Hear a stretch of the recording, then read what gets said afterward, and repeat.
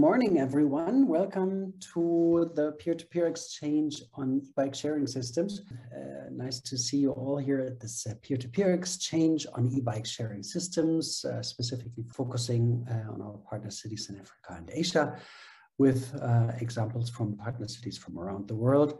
That's part of the Solutions Plus project, which is an EU-funded program which started in 2020 and is running for 4 years, bringing together 48 partners, where we are working together on different e-mobility solutions, and e-bikes are one part of that work. And as you can imagine, of course, the peer-to-peer exchange is normally meant to be slightly more interactive. We would probably be all sitting on e-bikes in one of our partner cities, Madrid maybe, and enjoying the sunshine and cycle through the city and get the real feel and exchange there.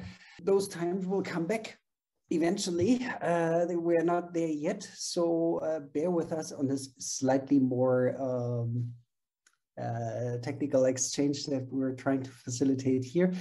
We are, for peer-to-peer exchange, a reasonably big group, but that is also related to the strong interest in the topic.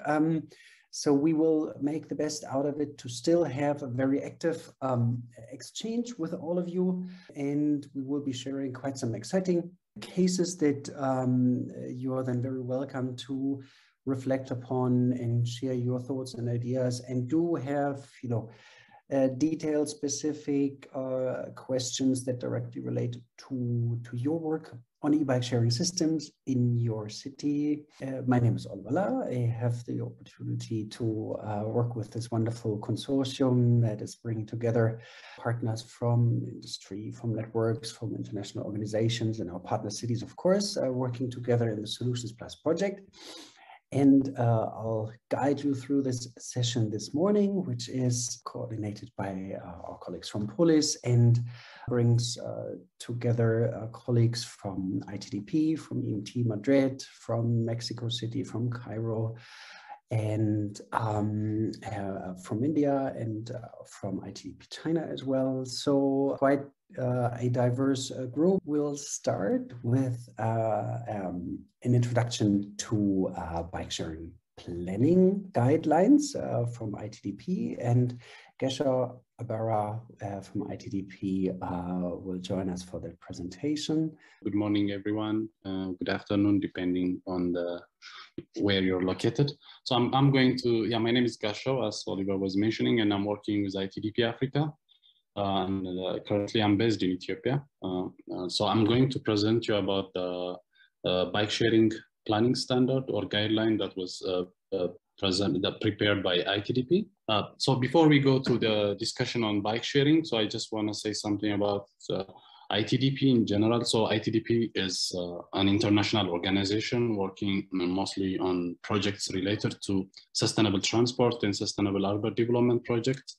It's a global NGO and working in different parts of the region. And as you can see, our offices are located throughout the globe and different locations. We have offices in Latin America, in Brazil, in Mexico, and a head office located in New York. And in Africa, there are now recently multiple offices that has been opened, mainly to work on this sustainable urban development projects, focusing on improving public transport, improving the walking and cycling environment in different parts of this region, plus the TOD, transit-oriented development. ITDP also on the core of that in different parts of these countries or regions that we're working on. So going back to the bike sharing, so the first basic definition of this bike sharing. So if you would be familiar, is bike sharing is one of the public transport service. Usually we use this as a short, like for a short ride. And this service usually is provided by government or enterprise, depending on the type of model that we are using. So they have the major objective of this bike sharing is to provide a convenient mode for a shorter trip, as I mentioned, and also to make the public transport more accessible and increase their catchment area.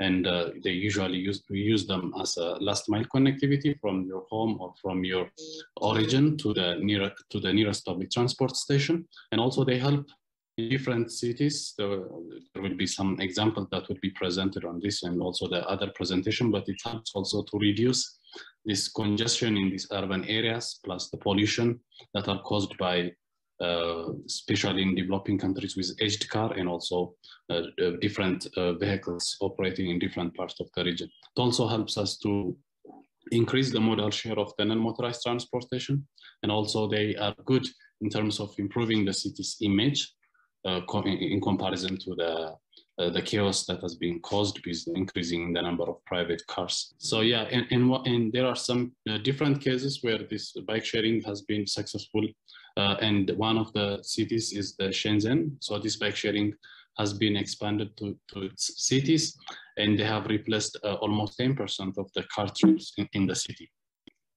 So if you want to see the chart here, it shows like how this number of trips that has been used by automobiles for within this 5 kilometer has been reducing throughout the years. So you can see the maps, like excluding these national days and festivals, but there is a tremendous decrease in the number of private car users after the introduction of the bike sharing system. So what are the different types of bike sharing system? So before we go to those typologies, so in order to give a kind of primary introduction to how this system can be used, the first thing is for the bike sharing, you need to have, there are 6 basic steps which are so easy to use for a user. So it's just to register and also to deposit the type of payment that you need to make, and also you get the smart cards or the card system that you have to use in order to get access to the bike sharing stations and also get the bikes from that, and you can adjust your seats or the cycles depending on the comfort level that you needed. And also you need to use it, usually the first 30 minutes are usually free in order to also attract different riders. And also you take it to the nearest destination where possibly you need to find a station that's nearest to your destination. So how is it different from this traditional cycle rental system? So we have this comparison that we have been using in order to illustrate and also to show the different decision makers. One of them, the cycle rental has been common in most parts of the Africa region, including where I'm now in Ethiopia. So what makes bike sharing different from the rental system is that when you use this cycle rental system, you just have to usually take this bike and you have to return it to the same location or to the same person that rent you in case of bike sharing. So there is a chance of dropping it to somewhere nearest to your location or to your destination. In terms of security also, since most of this bike sharing system will be IT based, it's easier to regulate the theft and also other issues related with safety. But for in terms of cycle rental, security cannot be guaranteed. So that's also one issue. The pricing model will encourage usually these shorter trips, but the pricing models will encourage longer trips that you have to take and return it back to the same location. So that's also another benefit of bike sharing. So what do we call like the high quality cycles? Are cycles that have some of these basic elements with the adjustable seats depending on your personal comfort, plus the steps through frames or these open frames without this tube, which is going to help the different users, including females, and also sometimes you can use them also to take some stuff with it, and the safe pedal and all these elements that are shown on this, and also the protected components for your brake. And also there are some materials that should be also protecting you from this mud, and also that can be used also as a placeholder for putting advertisements on the bikes. So just to go through these details of these different elements. So these adjustable seats, so already mentioned, it helps, it's easy actually to understand. It helps you to have the right position for your bike to ride throughout your trip. And the other one is the step through frame, which I was telling you, which is missing this long tube in the middle, which helps to give you a comfort, especially for a female with a skirt or everyone. It's kind of inclusive. And also in order to protect you from this mud and to guard your chains from being affected. So there are some protected elements, and also there is some baskets. Sometimes children can use it to put their books and or everyone who also for every group who can hold any type of documents, any type of materials. This is also a good element to use. There is also a hub brake that also will help you just to reduce speed and while you're riding. If it's well maintained, then that's a good thing to have as part of the element, and also the internal shifter. So there needs to be also these automatic lights and also protected components like to protect your chain and other elements that are easily going to be affected. So there are also different special parts that will help you to make sure that you have locked your cycles on stations or in different to protect you from theft. There are some elements that usually should be hanged on these bikes. Just talking about also the new e-bikes that has been now actually now on the front of this bike sharing system. So we just try to see some of the existing costs in different parts of the region. So we just checked how much some of the prices are in China. For the regular bikes, they cost around 360. And for e-bikes, it's kind of a double, which is around between 632 to 790, depending on the type of the bike and the quality of the bike. Plus the in public bike, one of our sources from PBSC. For a regular bikes, cost around $775, but for e-bikes, it's almost also a double, which is around 2,000 USD. So just talking about also how this IT background is working for this bike sharing, as we mentioned as I was mentioning on the previous slide. This having IT as a background is also very critical for a modern bike sharing system. So this will help the user to get access to the service and also to get basic information on the availability of cycles and on the stations, plus link them with the payment system and all other related operational systems. So yeah, this is a case in Mexico City. We could have a bike sharing control center. So just an example. Another important part of the bike sharing is the distribution process. So this distribution process is an important part because in order also to benefit the user plus the operator in terms of getting some of this money from this service. So they need this bike cycles needs to be distributed through different stations depending on the demand. And there is no need to have kind of oversupply or undersupply in different stations. So that's an important part of having a bike sharing system. A station-based bike sharing system. This is one of the typical example in Morocco, in Marrakech city. Yeah, it's a Marrakech city. So this is the system where you can use your smart card to take out the bikes, and also you can return it to the station, like I was explaining in the first part of the presentation. So there are different locking mechanisms that can be used. For a regular bike, you can tap with a smart card or insert a key, like the examples that are shown here. For occasional users, there are some codes that could be gates depending on the service type that the service provider is providing. So another type of bike sharing system is also this dockless bike sharing system. So you can see without the bikes distributed on public transport station areas or in parking areas, on public space areas like this. So there are some advantages and also disadvantages for that. We could check it in the later slides. So how we could find this dockless bike system is like, there is one example from OFO. This is from Beijing. So there is an app that will show you the different location, and you can scan the codes and also start your trip based on that. So what are some of the disadvantages of this dockless bike sharing system? So there will be an issue of oversupply and undersupply, which I was mentioning on the previous one, and also disorderly parking, and the quality of the cycles usually being affected due to absence of protection.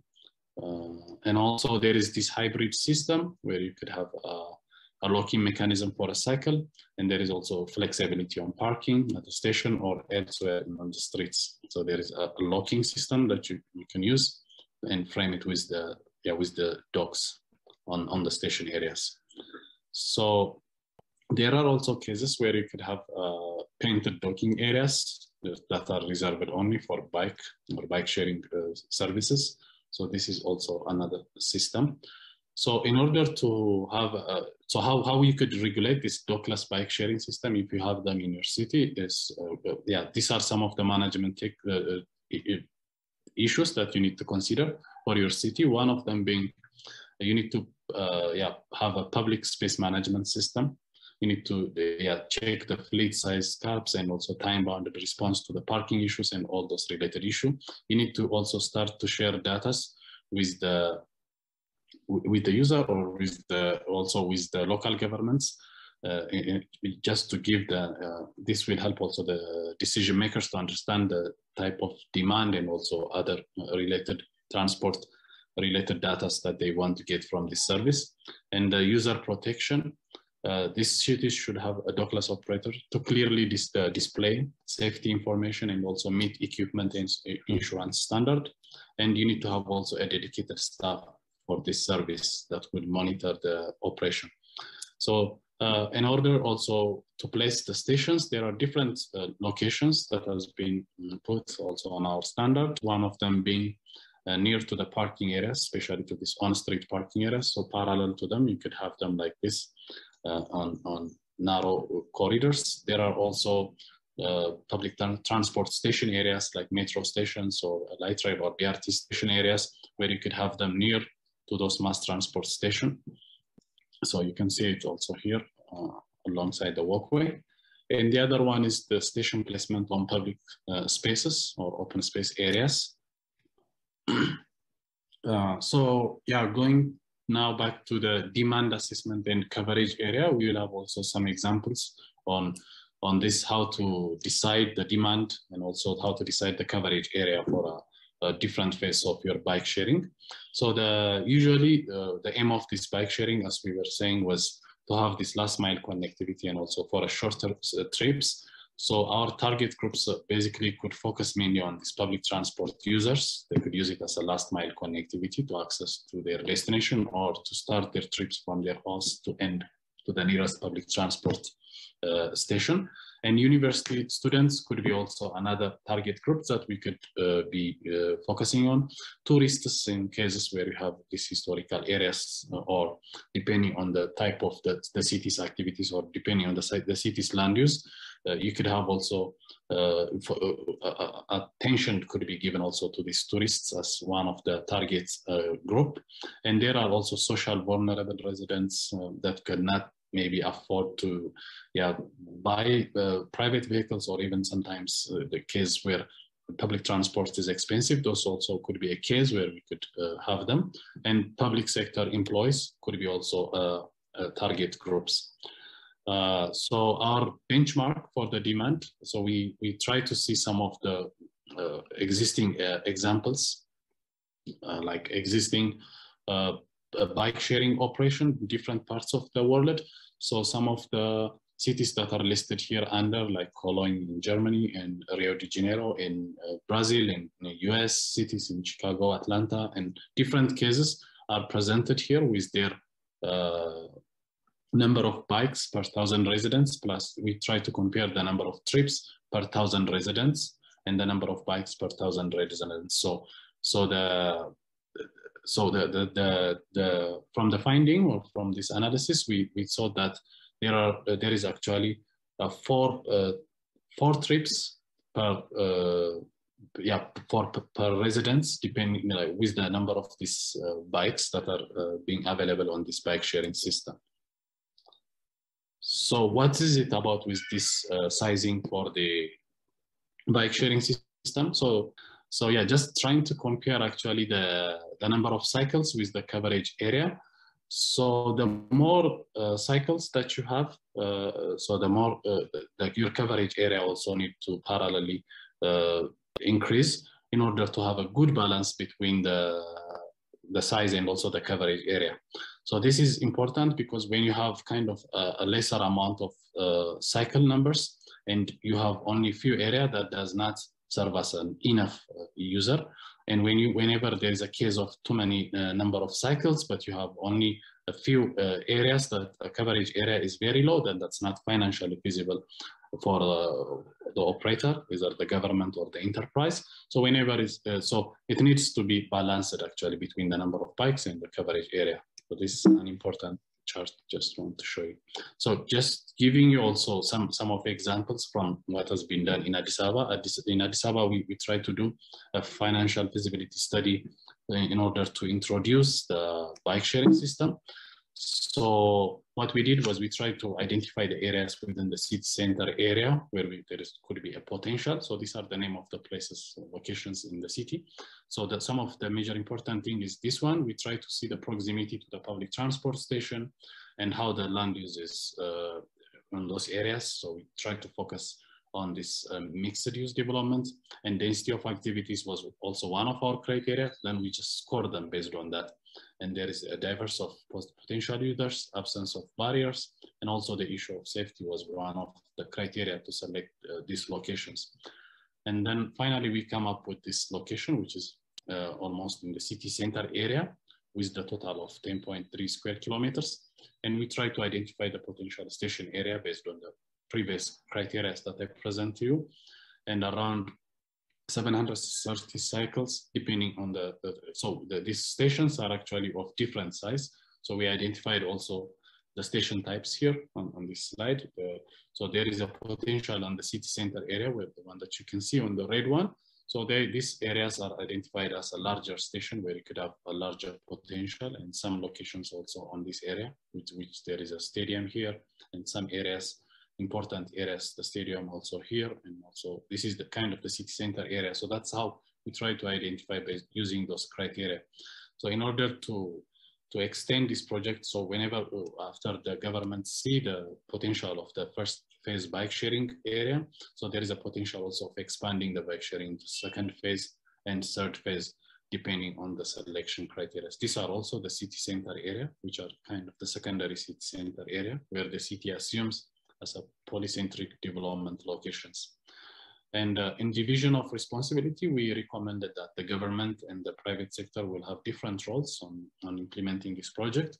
So the government main role will be in order to facilitating on planning and designing of the system, which is doing together with different partners, including ITDP and Habitat and other partners, and also providing space for stations and control center. So this could be giving the land for it's kind of the authority of the government just to provide this land for station, and also providing viable gap fundings, set service level and monitor operation performance, and also try to identify the different possible sponsors that could operate and organize press conference, and also to launch major project milestones. So these are already into consideration by the government agency, which specifically the transport authority in the city, and the private operator could come here to maintain the cycle and station, redistribute the cycle, which is important as we discussed earlier, and also provide customer service and provide real-time information system, and provide this system also to the government, operate the control center, and also the market system.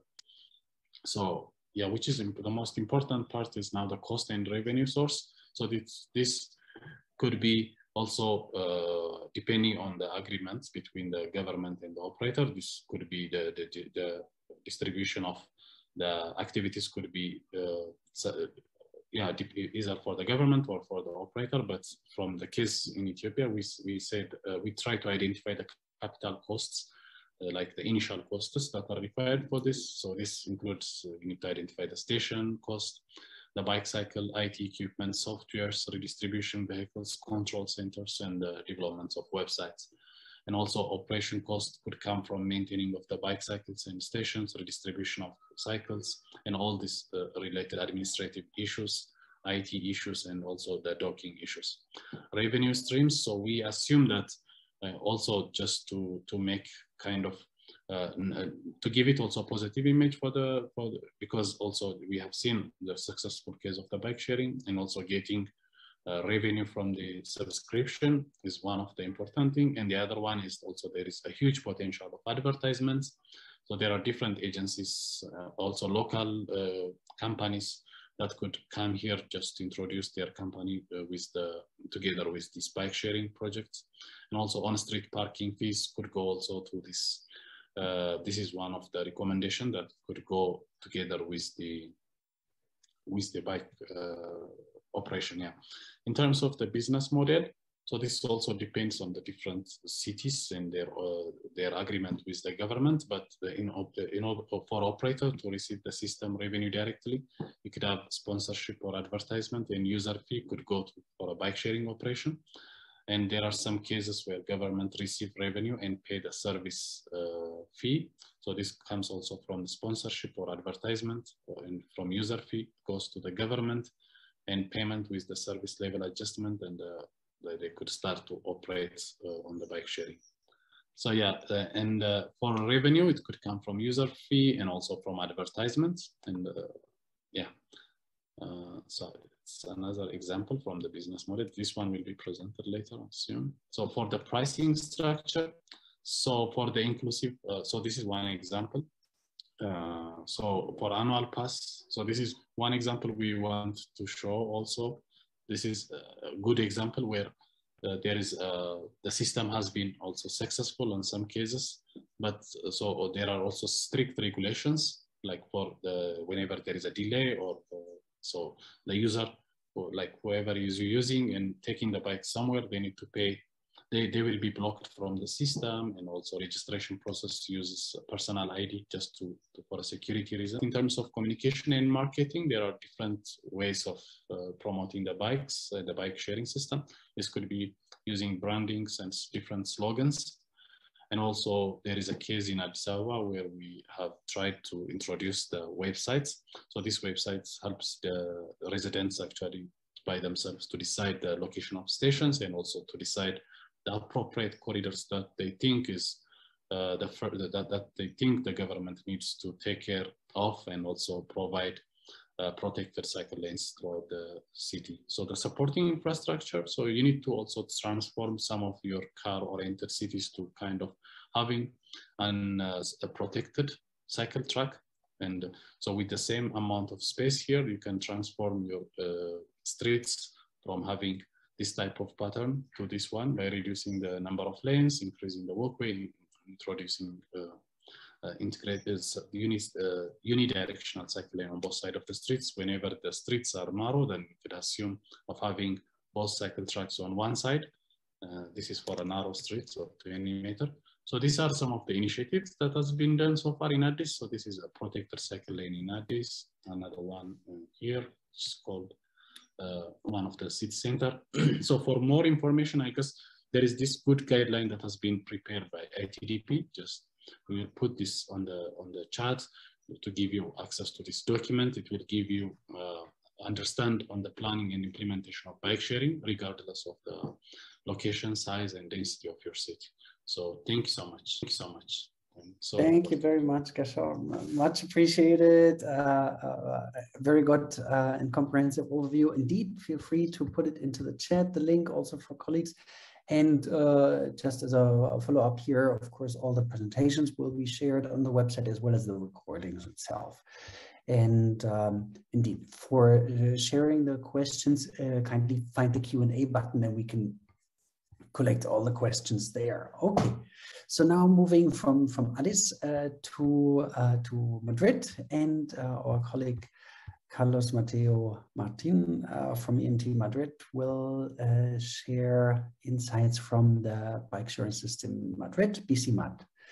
Thank you. Hi everyone, it's a great pleasure to be here and have the opportunity of sharing our experience with BCMAD, that is the e-bike sharing system that we have in Madrid. Madrid is the capital of Spain. First of all, I want to tell you something about EMT. Well, I have to say that I'm the mobility services director in this company. Under my direction, we run almost every mobility services that we have, but bus. EMT is a public transportation company. It's owned by the city council in Madrid, and our core has been since the beginning the bus operation. We run more than 2,000 buses throughout the city every day, and we distribute them in 219 lines.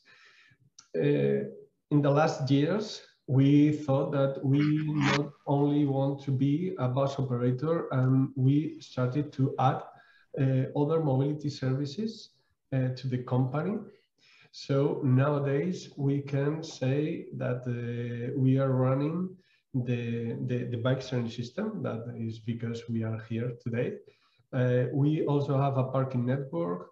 We run the towing services of the cities, and we even operate the city cable car. We also have another business line regarding the advertising and consultancy. You can see in this slide some figures about the company.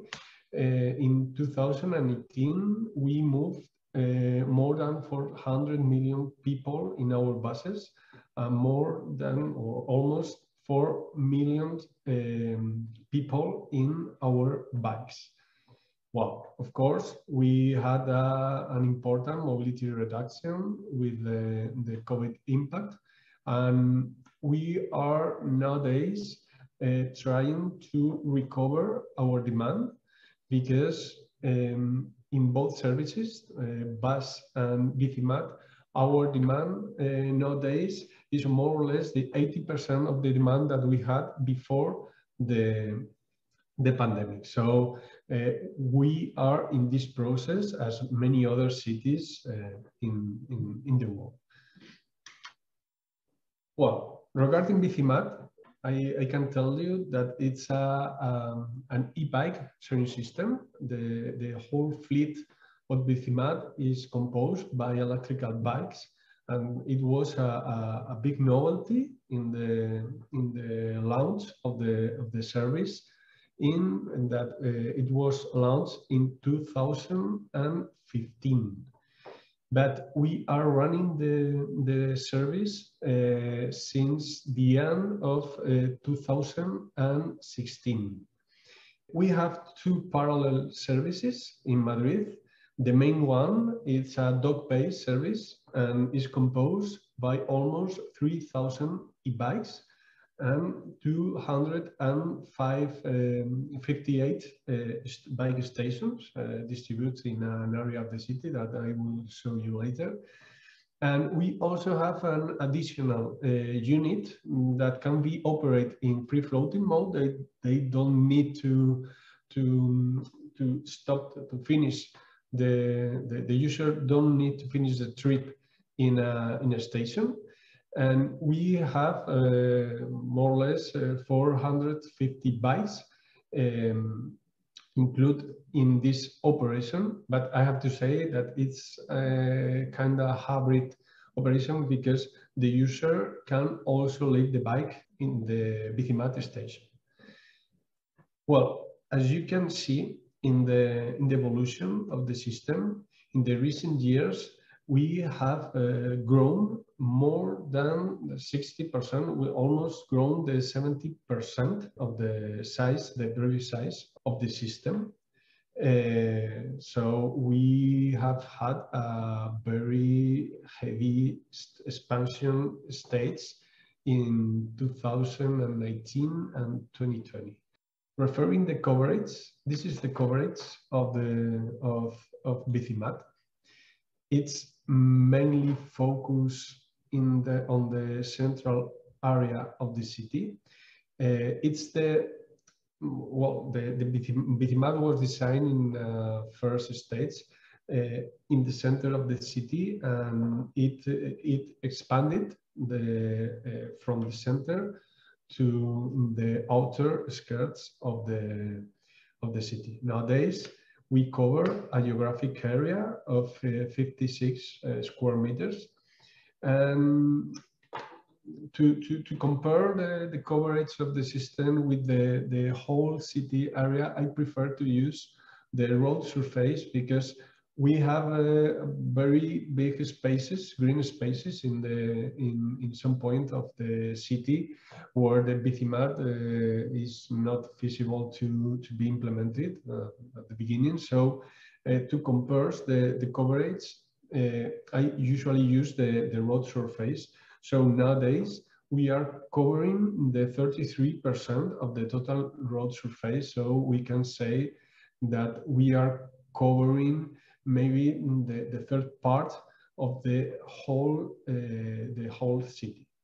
But in that third part, we are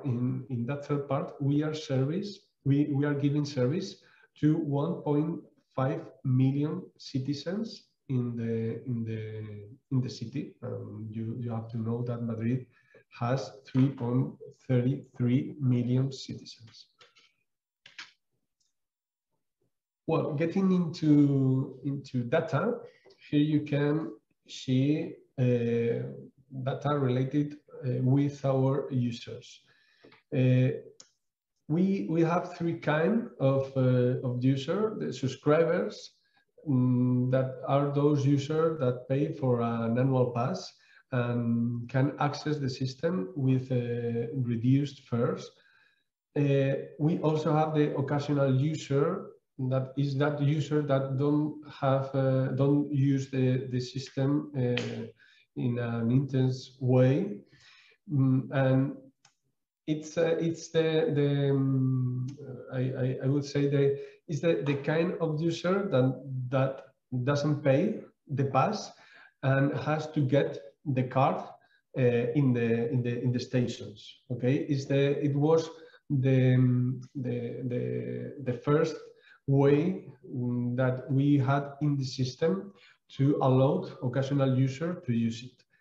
Nowadays, we implemented in the end of 2020, we implemented another kind of user that we call pay-per-use users that sign up the system through the app, so they don't have to go to the station. So as you can see, most of the occasional users that we have nowadays usually sign up through the app and not in the station.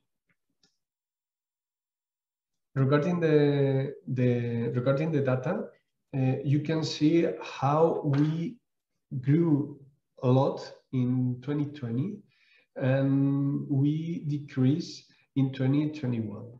That is because the COVID-19 impact. Because after the lockdown here in Spain, many people identified BCMAT as a safe mode to move. And we have a real high growth of users, maybe in the 2 months after the lockdown. Once the 12-month period is over, some of them has left the system and returned to the public transportation. And this is because the evolution you can see here. Regarding the subscribers, we have nowadays about 68,000 subscribers. Okay. But you can see as well how the pay-per-use user have grown in the last years. Regarding the rights, in 2019, we almost had 4 million rights, and this amount was decreased in 2020 and 2021 to 3.5 million, more or less. The reason of the decreasing, because you have to take in account that we have less trips with a wider system. So the impact is even bigger than it can seem. The reason that we identified to explain this behavior, it's of course the impact of COVID-19 that caused that the system were closed for 2 months, more or less, in 2020. In 2021, we started the year with a very huge snowstorm that stops the system more or less during January. And in addition of this issue, we are suffering nowadays general mobility reduction. And we also had an episode of vandalism in the system after the curfew that we have in the city was released. The vandalism that the vandalism in the system grew exponentially, and we had to take some measure to control it, as like installing smart locks in every single unit of the fleet. I have to say that nowadays this problem is controlled, but it affects a lot our operation during 2021. Regarding the average trip on daily basis, you can see the numbers there. The record we have in a day, it's that it's more than 17,000 trips in a day. It was reached in 2020 in June. That is one of the months where the demand is higher in the system. And well, you can see the rest of the figures. The main reason, the main motivation of our user to use Bicimap is commuting. So we usually have a higher use of Bicimap in the working days. And as you can see, the use is reduced at some point in holidays. Well, this is the first structure. As I advanced in the previous slides, we have two kinds of fares. The reduced one is for the subscribers. They pay an annual pass that costs 15 euros or 25 euros, depending on if they own or not the transportation card. Okay, so with this annual pass, they pay a reduced fare that you can see there, 50 cents for the first 30 minutes. Well, you can see the rest of the tariff. And I have to point out that we have bonus when the movement of the bike it's in favor of the operation. So if you take a bike in a full station, you will get 10 cents of discount, as well as if you leave the bike in an empty station. And we also have the option of the user can make a dock reservation, and if he do that, he can get 10 cents of discount. It's not cumulative with the previous discount. So for the occasional user or pay-per-use user nowadays, they can sign up through the app and through the station. Through the app, they don't even need the card, so they can use the system with the QR that the bike has. Well, you can see the first, and I have to say that the system is designed to be used as a transportation mode. It's not for amusement. So we penalize those trips that last more than 2 hours. you can see the system funding, the business model that we have. We are a very simple system funding. We have a very simple system funding. Our incomes come from the user or by in this case, the city council. The income that comes from the city council is based on bike availability. So it's a service level agreement where we have to meet, and if we meet the service level, they pay us for it. So here you can see the distribution of the incomes. So you can see that the city council pay the 60% of the cost, the 60% of the cost of the system. That is not very far from the rest of subsidized transportation modes. Well, maybe it's a little bit higher, but not so far from the usual 50 or 55% that the collective transportation is subsidized, at least in Spain. Well, by our contract, we have some limitation about opening new ways of incomes, but we know and we have in mind, because we are working nowadays to be released of that contract and get more flexibility in our operation of the system. We have in mind another additional ways to get some new incomes. Advertising or sponsorship is a traditional one. Many bike sharing systems are based in or have the advertising in their business model.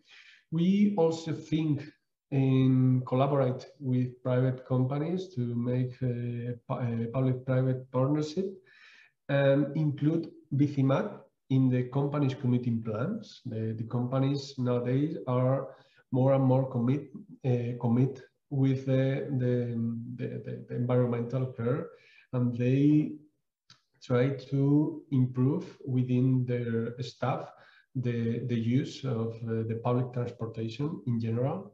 And BCMAT is paradigmatic of a sustainable transportation. So it's the company are usually looking for get BCMAT in their committing plans. And we also are evaluating how to integrate BCMAT in third-party business model, such as, let's say, a delivery company. They can use us as the transportation mode for the riders. Another option that we see, it's a complete integration of BCMAT in the transportation system, because nowadays it's not completely integrated, at least here in Madrid. We also are assessing the integration with MAS platform, and even to be part of multi-mobility products. So maybe some companies or even us, we can sell multi-mobility products, which with the user can get, let's say, a car sharing or a motor sharing, BCMAT or some other public transportation modes. Well, the operations, it's the big part of this, and it's the higher part of our cost, the highest part of our cost.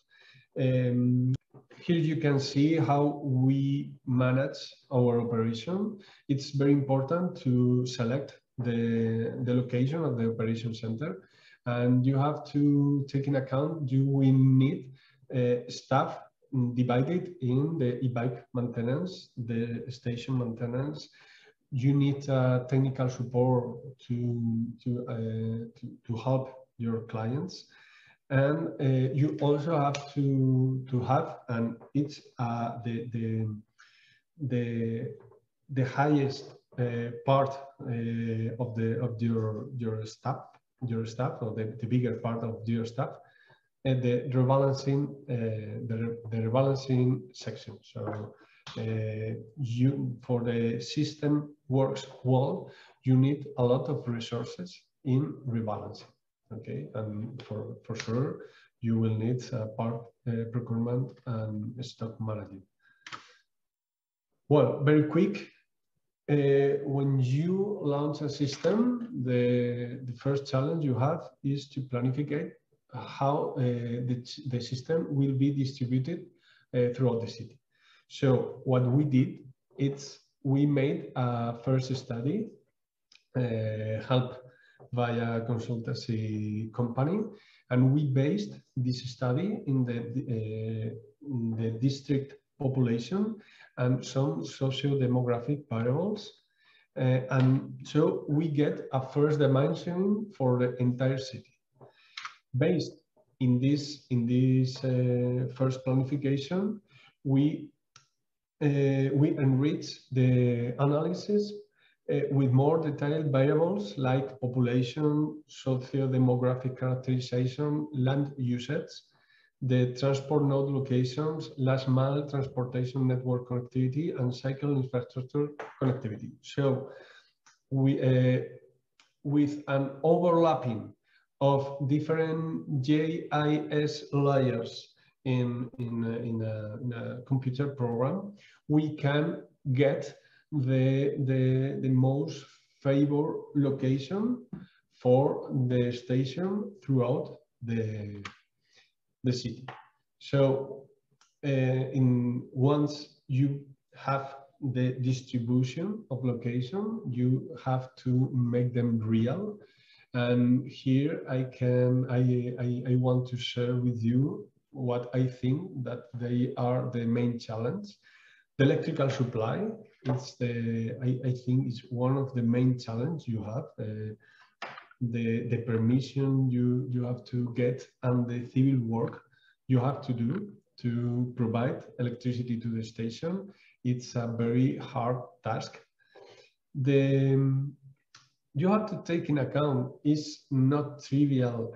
The initial space you need to assemble the station and make the reception to every single bike that will take part of your system. And of course, the technological integration with the operator, because every company, every bike service provider has their own technology, but you have to integrate it with your own system. And it's a great challenge as well. This is applied to the new system and the expansion you have. But if you even are making a system switching, another challenge you have to face is the coexistence of both system states, and more if you want to not stop the service during the works of the whole state. So that's it. Thank you very much. Fantastic. Thank you so much. Very helpful insights on the very practical operations, also on the financing and the pricing. So I'm sure lots of questions will pop up. So thank you very much for that, Carlos. Much appreciated. And we're moving on from Madrid now to Mexico City. So our colleague Ireri Brumon from Mexico City, who is the subdirector for biking schemes, is still fast asleep, which is very well, and we'll have a video from the presentation. So it's getting started. Here we go. Hi, I'm Ireri Brumon. I'm Deputy Director of Cyclist Systems in the Ministry of Mobility in Mexico City. and I'm going to talk to you about the e-bike sharing systems that we have in the city. So we have two main sharing systems. One of them is the public bike share system of the city that it's called Ecobici, and that it's integrated with the transport system. And the other one is the privately owned dockless systems that we call cities. And I'm going to talk about both of them. So Ecobici is our public bike share system. It was launched on February 16 in 2010, and it's composed of 6,500 bicycles, and 340 out of them are pedal assisted e-bicycles. So we have a combined system. We have 480 stations, in which 28 are for electric bicycles, and we cover an area of 37 square kilometers. In 12 years, we have reached 74 million trips, and the trips that are made in Ecobici represents the 11% of all the cycling trips in the city. And you can see on the right side of the screen the map of the system, and it's connected to our to 5 of our public transportation systems, and we know that 9 out of 10 of the trips made in Ecobici are combined with some public transit. This is a map of where the system is inside city. So you may ask why the system is only in the central area of the city. And it's because it attracts 40% of the daily trips, and these trips are related to work or study. It's the most connected area with public transit in the city, and it's the flat area of the city. It also allows us to grow, like to keep the growth of the system, adjacent to the current area, and we can define clear border lines to know where the system starts, where the coverage area of the system starts. It's important to say that our stations are, each stations are in a distance between 300 meters between them. So how is the system fund and the income on the city? Like the city right now we own all the assets. So all the stations, all the bicycles are owned by the city, and all the users' fees are for the city. What we do is that we have a contract with the operator, and we establish a lot of some service levels in the technical annex, so we can have and reach the level of service that we want for our users. We also have a supervision team that have real-time access to the system, so we can see how the system is working. So we can see where are the bikes, how many bikes are there, which stations are on, which are off. And the supervision team has constant communication with the operator. It has technical capacity and decision making in terms of what's going on in the system. So our electric systems, as I said before, it's like really small compared to the whole system. It was launched in 2018. It enabled longer and comfortable trips in non-flat areas. The distance between stations is 2 kilometers compared to the 300 meters of the mechanical stations.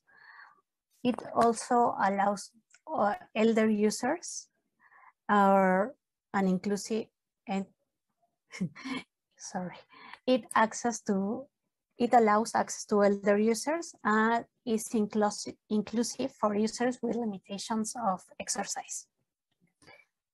Something important with our electrical system is that you can use the same membership and it has the same price compared to other bike share systems in other cities. What are the characteristics of our electrical bicycles? They are pedal assist. They have our wheels are 24 inches. Is the maximum speed is limited to 15 kilometers per hour. When it's full charge, it has an autonomy of 40 kilometers. These bicycles are charged within the stations. So in order to go from 0 to 100 charge, it takes only 2 hours. The electric bikes represent 5% of the total fleet and 5% of the stations. And it also, something that it's important is that the mechanical parts of the bicycle has 80% compatibility with the mechanical bicycles. What we have found that it's pro and cons of the electrical system. Pros, it's that it enables faster and more comfortable trips, allow access to non-food areas, allow access to a greater diversity of users, and all our electrical bicycles have a GPS information. So this information allowed us to build public policies. What are the cons? We have a high implementation and maintenance cost. It has complex technical requirements for stations and implementation and operation. And we have environmental challenges with the battery consumption and disposals.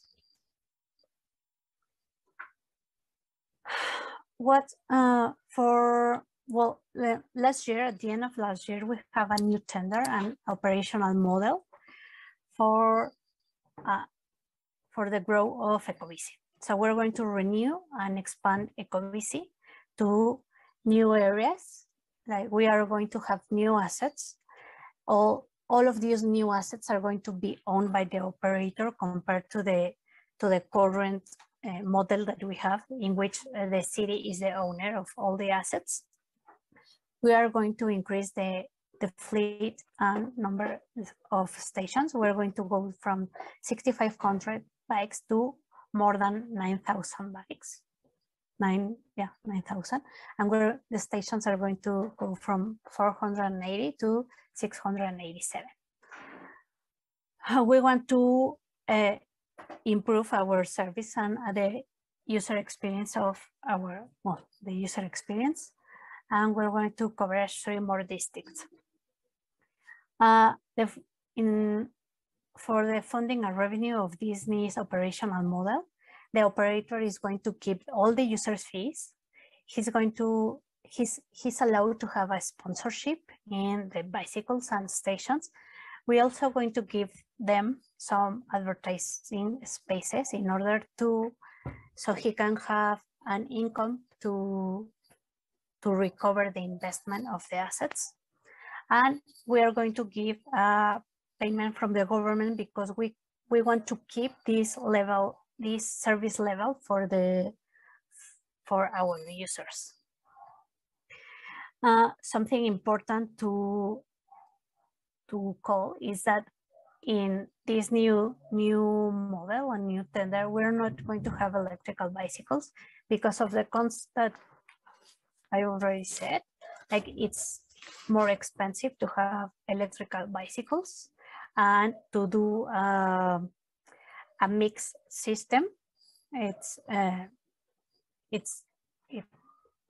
well, it's not convenient for the city right now.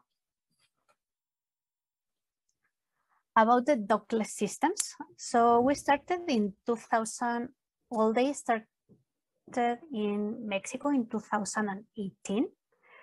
And in 2019, we started a regulation for these systems. So back in 2019, we have four operators, that two for electrical bicycles and two for scooters. And you can see here, like how many units they were allowed to have on the city. Something important is that with the pandemic, 3 of them ceased operations during 2020, and right now we only have one operator, that is DESBA, and he is allowed to have 900 units in the city, and these units are electrical and mechanical.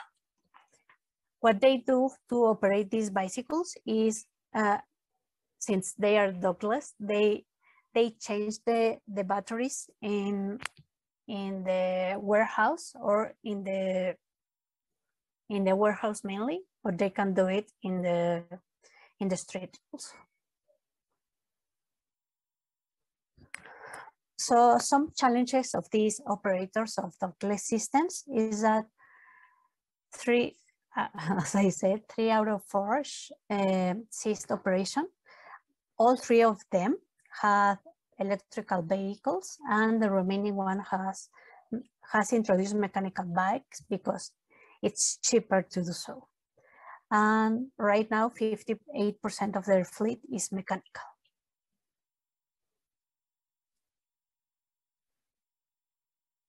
So what it's important to notice is that with the electrical bicycles, whether it's the dock system or the dockless systems, we can have information of the volume of trips and the avenues with the higher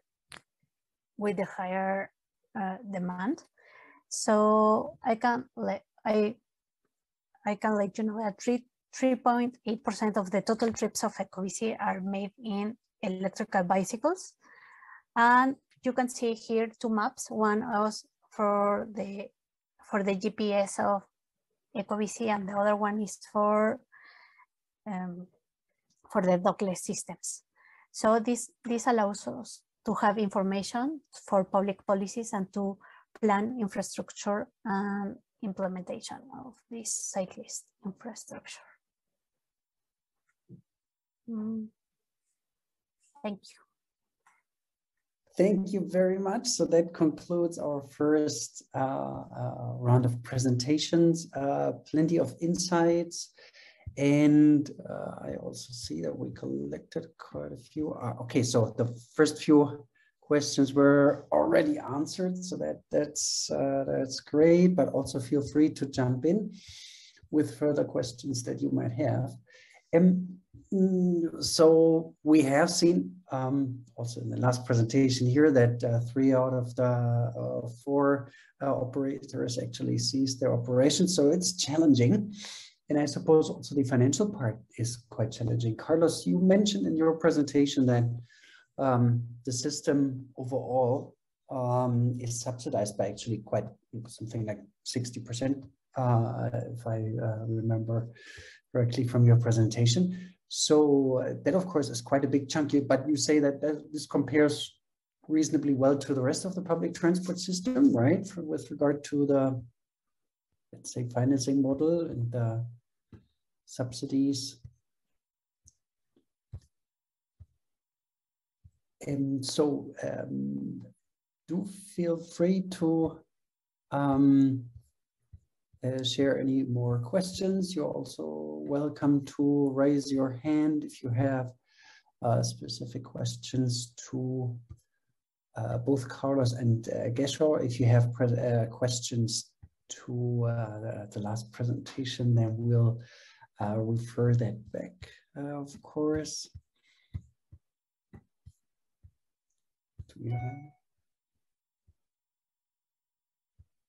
So we have a few questions here. So like, so Nivesh is asking on the startup costs for the e-bike sharing system in Addis and maybe also in Madrid, because you know that's the first part, but then also on the operations we learned quite a bit on that already. So maybe would you like to elaborate a little bit on that, both Carlos and Gesho, on the... Yes, hello. Well, nowadays we have in Madrid a public transportation card that the user, the citizen, can use to pay their monthly, annual, whatever pass, and even to buy or to be charged with single tickets. Okay, they can associate their Bicimat account to the transportation card, so they can be identified by Bicimat with the transportation card, but is not totally integrated. So the transportation card is not valid for paying the service, but you can unblock the bike with it if you have a Bicimat account. But you have to have this specific account. It's not only enough with having the card. Great, that's from the user's perspective. Great. Gesho, could you share a few insights on how many bikes were rolled out in the first trial in Addis, and what roughly the cost was for that initial rollout? Yes, Oliver, hi. You can hear me, right? Yeah. So yeah, maybe just to be clear on the whole presentation was actually just to show the guideline and the tools that has been used to plan for the bike sharing. So in a sense of operation, so Addis is still on the process trying to start to implement. And so far, as I was showing you, we have all those road and other major infrastructure that has been provided by the government, like the protected cycle lanes and all those things. But in terms of having the operation, we didn't start yet, but we're on that process. And but this financial model, the business models are already prepared with the estimation on the possible estimation to start the project, including all the details on how much we will be needing for for those stations, and having the bikes and the IT and the other redistribution. So this financial model also includes the details on the related to the fare revenues from the pass and the possibility of we're in a process of actually estimating this monthly pass, daily passes, and trying to identify the demand, which we are already in a discussion with the transport bureau. So far there is a process of at a higher level, the ministry discussing with the private sector, but nobody has started to operate the system yet in Addis. So, got it. Great. Carlos, with how many bikes did the Bicimat system start? Well, in the very first beginning, they had 1.5 thousand bikes. So the system started with this amount. When the system arrived to EMT, it has 2,000 bikes, and nowadays we have 3,000 bikes. Cool, great. So that's quite a sizable number from the start. And Jerry has a question, and I think you should be able to unmute yourself. So Jerry, go ahead and share your question directly. Hello. Hello? Yeah, now we can hear you. Go for it. All right. Thank you very much. This is very insightful. I'm here representing Grow Ride in Rwanda. We recently launched our public bike share in November 9th. So no, September 9th to be exact. So wanted to ask a question. One of the challenges that we are having, the biggest challenge is liaising with the current city and also the government bodies in charge of infrastructure to ensure that there's enough cycling lanes and also bicycle infrastructure everywhere for us to establish well-connected bike share system that can access the whole city. So infrastructure takes planning and takes a lot of funding, which also means it has to take a lot of time to be implemented, which also delays the coverage of the public bike share in the whole city. So how has the fellow peers in different countries approached this when they started their public bike share system? What did they do to counter this challenge in the meantime as they wait for the infrastructure to be put together? Yeah, infrastructure is not something that can be rolled out overnight, that's for sure. Although, of course, we've seen quite successful pop-up bike lanes, at least sprawling around in many of the cities around the world during COVID. But both Carlos and Gesho, I guess maybe you can respond to that, because it is an issue, quite an issue. Okay.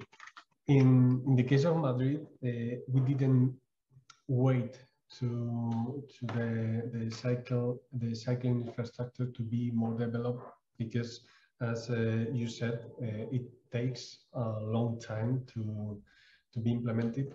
The Madrid has a quite big network of lanes that are shared by bikes and cars.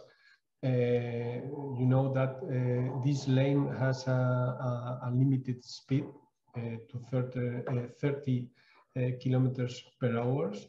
And with these lanes that are very easy to be implemented, the city is quite well connected. So with this lane, the cycling infrastructure that is already built, and with the group of those streets that are usually quiet, and they are also qualified as a cycling lane. Well, we have a quite good connected city. But it's true that we don't base our connection in exclusive infrastructure for bikes.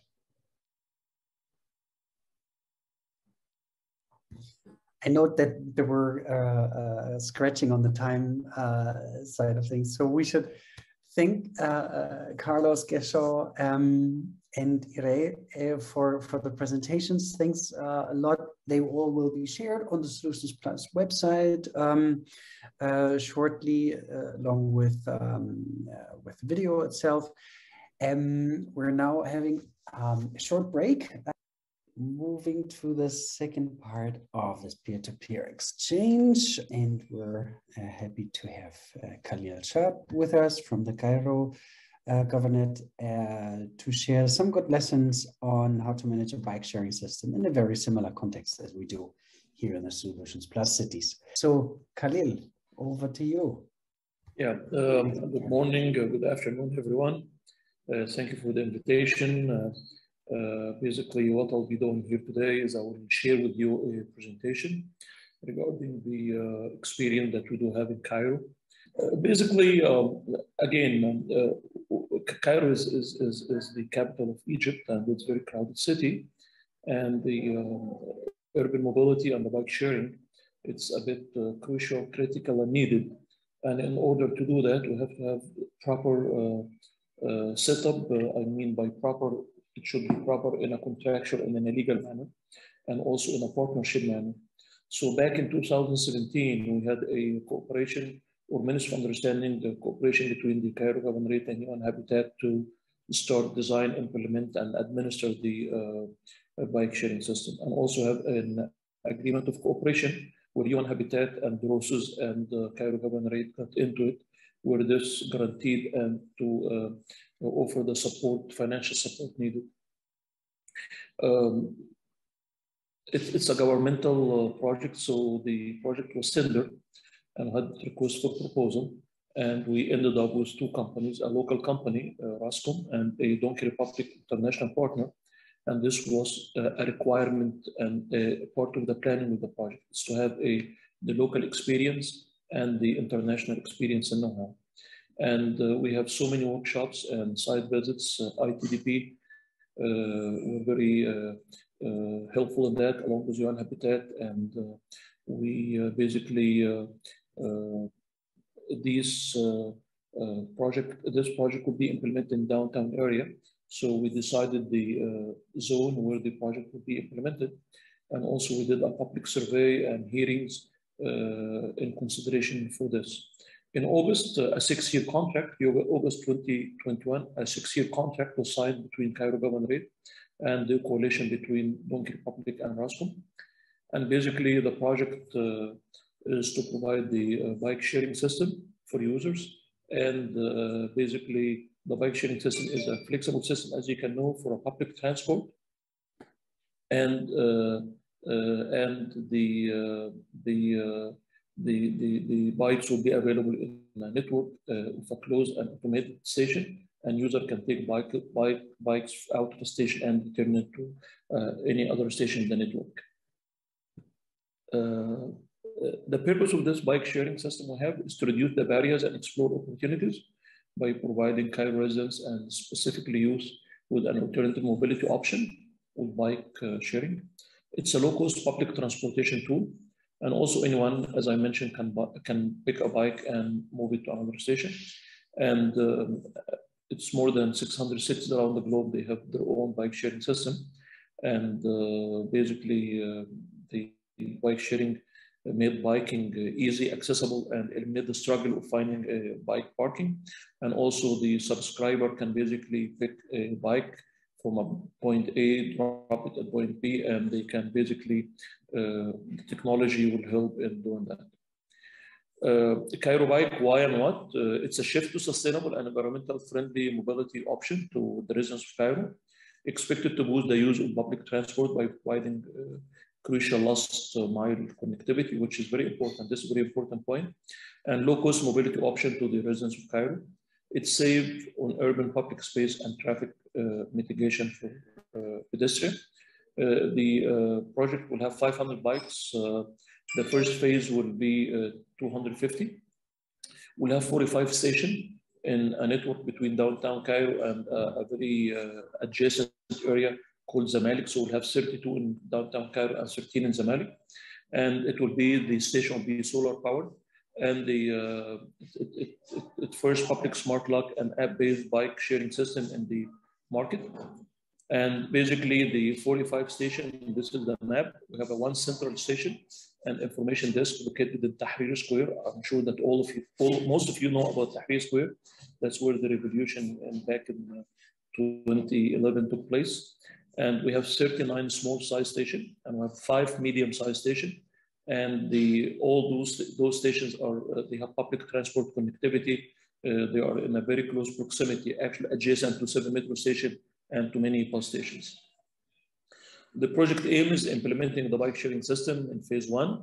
And as I told you, it will be about 250 bikes. It will go after about a month of trial will be up to 500 bikes.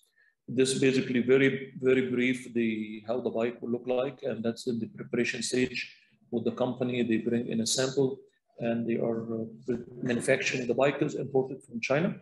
But the bike stations are being manufactured locally. As you can see, the docking, how it will happen. And this is the bike with the specification, and actually UN Habitat helped us a lot in the specification and the inspection and to give the go-ahead to the bike itself.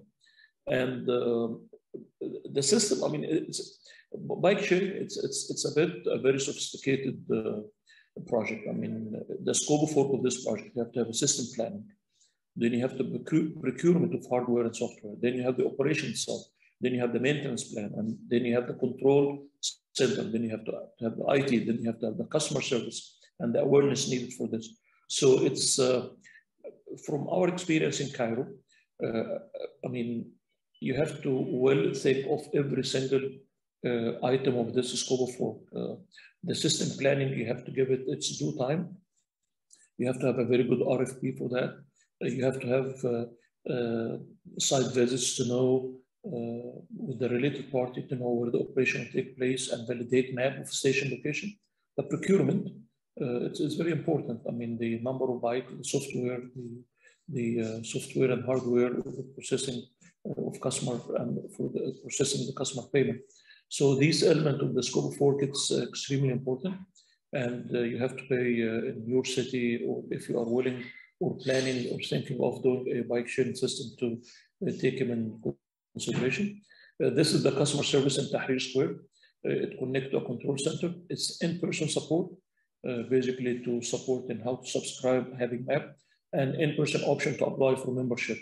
If you want to have either to recharge the account or to get the prepaid card. So this will take place in the customer service station that will be in Tahrir. Then, sorry about that. Then the redistribution bikes also have a plan for the redistribution of the bikes that basically the operator will take care of that. So this is basically what I briefly prepared for you to give you in a very quick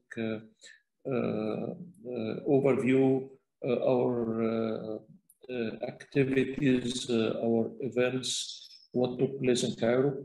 We are planning to have the first launch of the system probably sometime at the end of April, when we'll have all the bikes being in town.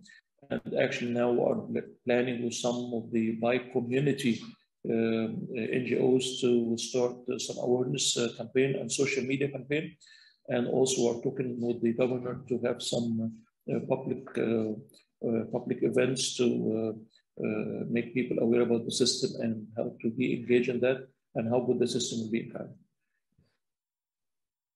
Fantastic. Thank you very much, Khalil. Much appreciated. And now moving over to India. Shamat, are you with us? Yes.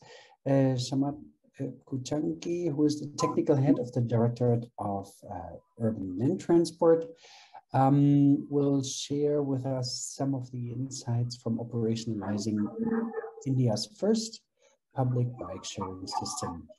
Shamat, over to you. Sure. Yeah. Okay. So today I'm going to talk about the experience with operationalizing Mysore public bicycle sharing system. It is one of the first public bicycle sharing system in India. So my name is Shaman, and I represent the Directorate of Urban Land Transport. The Urban Land Transport is a state-level agency for planning all urban transport initiatives in Karnataka. And our mission is to facilitate implementation of efficient, sustainable, and integrated transport system that would enhance the state's economic competitiveness while preserving the quality of our environment and neighborhoods. So just to give a gist of the kind of projects we have been doing since our inception in 2007, we have done a demonstration project of bus rapid transit system in Hubli Dharwad. We have been designing and helping cities to implement cycle tracks to promote cycling in cities. We are also nowadays, promoting slightly lower order of a bus system called bus lanes, dedicated bus lanes, where we don't have space to build a full-fledged BRTS. We also are helping, especially in Bangalore, which is a metropolitan city, to bring up a suburban rail system, which is in addition to the already metro that is under implementation. We also do something called as cycle days or open streets, where part of the road gets closed in the weekends in several neighborhoods in the city of Bangalore, and people are allowed to experience a vehicle-free environment. They take up cycling, they play games and do things like that. We also recently brought out a parking policy for Bangalore, and we are in the process of preparing a a very detailed parking plan for the entire city of Bangalore, covering about 750 square kilometers. We also take up certain innovative projects. We are tied up with Catapult UK to create a test bed where a street of about 500 meters was blocked, and we did a lot of, was blocked for vehicular traffic, where only pedestrians were allowed. And we also tried out various new technologies, electric bikes, electric scooters, certain new air quality monitoring instruments.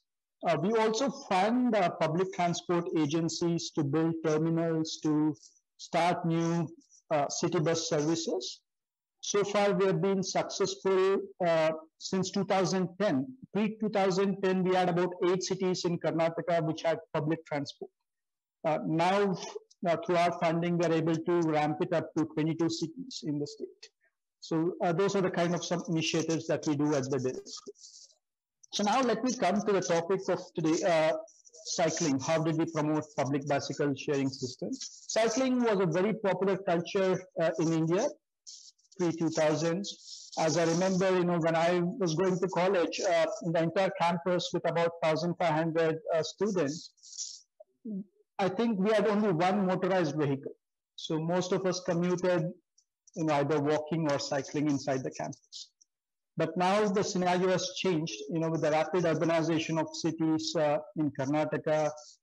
The Bangalore is also the IT capital. So the incomes have increased. It's led to aspirations for people to own vehicles. It's led to congestion and, the same issue where road spaces are being taken away by vehicles rather than, having more public spaces for people to enjoy. So realizing this, the government of India, they came up with something called as a National Urban Transport Policy in 2006, which very clearly states that cities need to focus on movement of people rather than vehicles.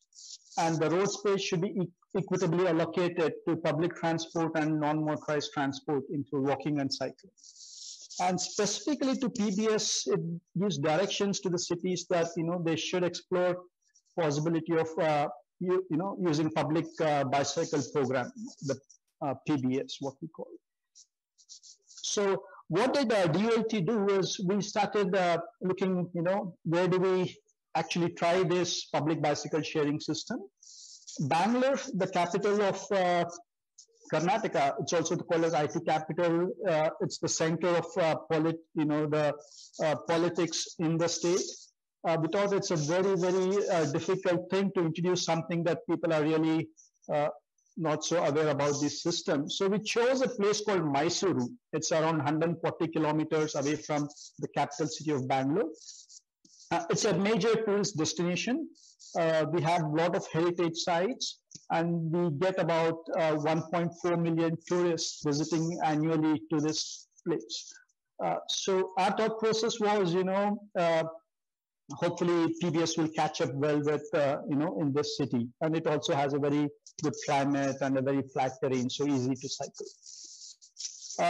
This is just how the chronology of the events that took place. So what we did in 2011, we asked one of the small operator to basically do a pilot to demonstrate how a PBS looks like and how it could be done. So with very few cycles and 4 docking stations, it was, we did a pilot in the central area of Bangalore. And then later on in 2012, we requested a consultant, Deloitte, to do a feasibility study in Mysore. And what came up from that is that PBS is not going to be, viable. So it suggested that unless there is some kind of a big time viability gap funding, it's not going to be successful. But still, when we did the comprehensive mobility plan for the Mysore city, one of the key strategies was also to increase the mode share of cycling. And we thought, let's go ahead and plan for introducing PBS in Mysore. So we then got a project plan prepared for the central areas of Mysore, covering about 20-25 square kilometers. we presented it to the World Bank. At that time, we were engaged with the World Bank for our BRT system in Hubli Dharwad. And somehow World Bank was excited to fund this because it was, the first of a thing in India. So we got a grant to cover the capital cost, the entire capital cost, plus the first year operational cost to commission PBS in Mysore. And then we got the approval of the government. But what happened is at that time, there weren't very many operators, so we kept the financial risk wasn't the government. So we told we're going to pay to the operator. The operator will not have any financial risk. And we called the tenders. And finally, in 2017, the system was made operational in the June of 2017. That was the first PBS implementation in Mysore. So what as I told, the challenges that we had was when we were planning the system, there wasn't really anything in India where we could, look up to. So we did study a few of the international examples, the ITDP guidelines and all these things. And we thought, and we had a little bit of a brainstorm to see how that needs to be customized to an Indian condition. And, we got this feasibility report, which says it has to have, a DGF. The total project cost were something in the range of about 200 odd million at that point of time.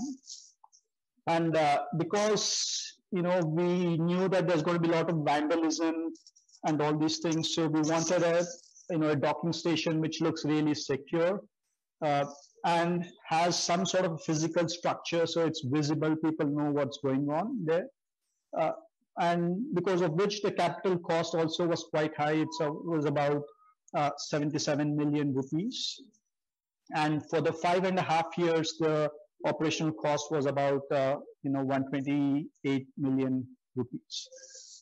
But when we took it to the government, neither the government nor the local municipal body, the local government in Mysore, had any interest in funding this kind of a proposal. They thought it was very new. They didn't know if people would again want to go back to cycling. There wasn't really appetite at all. So one thing is, as I told, we were lucky that World Bank JEF grant was offered to cover the capex and opex. But still, there was even by the estimates that we made, the revenue from the operations of PBS as well as from the advertisement revenue, we could only cover about 30% of the OPEX, which means another 70% of the OPEX had to be somehow funded. So what we did is DULT created a ring-fenced corpus account. And at the very beginning of the project, we put in about 30 million rupees from the DULT funding. And we somehow managed to convince the local municipal body to at least put in about another 10 million rupees. And we thought with the interest that we could earn from this corpus amount, we will be able to, cover some of the shortfall in the revenue to operate the system.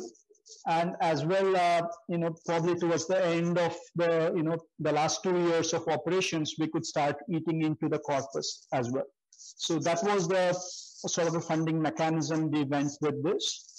As I also mentioned, there were very, very few small-scale operators in India. So what we did when we floated the tender is basically we told they need not have to have necessarily only the experience of running PBS, but they could have experience running buses, they could have experience operating ATM machines, the banking ATM machines, and all such experience we were open to, as long as they had some kind of an operational experience. And the entire financial burden was on the government. The operator would get a fixed annuity no matter how the system runs. We hope that at least some people would come forward. We had only one operator that actually participated in the tender, and finally he was actually awarded the work. He was a startup. He didn't have much of an experience doing it either, but he had tied up with a Chinese company who had some experience, and we don't know if that company would come here, but at least to win the bid, they did tie up with a Chinese company. the term of the contract that we gave was about 5.5 years of operation, because we wanted to gain experience and we wanted to know what are the, how people would take, what would be the long-term impact. So irrespective of, how it would go, we thought, let's try it out for 5.5 years. So that's how the whole project was structured. In terms of institutional arrangements, the municipal body was the implementing agency. All the planning, design, oversight was done by the DULT. And we had a consultant team to assist the Mysore City Corporation and the DULT, so that periodically they do the checks of the operations, they calculate the SLAs, and the payments are recommended. So that was the whole project about. So when it got implemented in 2017, we started with 450 cycles. 430 were regular cycles and 20 were gate cycles, because there was a nearby a hill, a tourist destination. It's called Chamundi Hills. So we thought at least people going to that destination would require a gate cycle. So we had a small fleet of gate cycle. We had 6 redistribution vehicles. You can see on the figure, it's a small a goods vehicle which was retrofitted to carry the cycles. About 5 to 6 cycles could be carried in those. We had 48 docking stations. All of these were fitted with CCTV cameras. So all put together, we had about 748 ports in that. So in the ratio of 1:2 as recommended by ITDP. So it had that kind of a configuration. We had 6 registration centers. So people were required to register themselves, give an ID card, and get a smart card. So which would be used for them, actually checking in and checking out the bicycles. We had a maintenance center. That was, again, the location was given by the Mysore City Corporation to the operator. We also had a control center from which all the operations were monitored by the operator. There was a website also through which people could get information, recharge their smart cards. In terms of how they would use them, there were multiple types of membership. For a monthly membership, we charge about rupees 360, which is roughly about $4.8 US. Out of which, when they hand back the smart card, once they don't want to use it, they can hand back the smart card, and they would get rupees 250 back as it was a refundable deposit. So, the user charges were really low, and the first half an hour was completely free, and after that, subsequently, for every half an hour, the charge was rupees 5. So that's how the pricing thing was. There's just some media coverage of the system getting inaugurated, the first bicycle sharing system in India. It became quite popular. A lot of students and we saw a lot of work trips being taken up through that.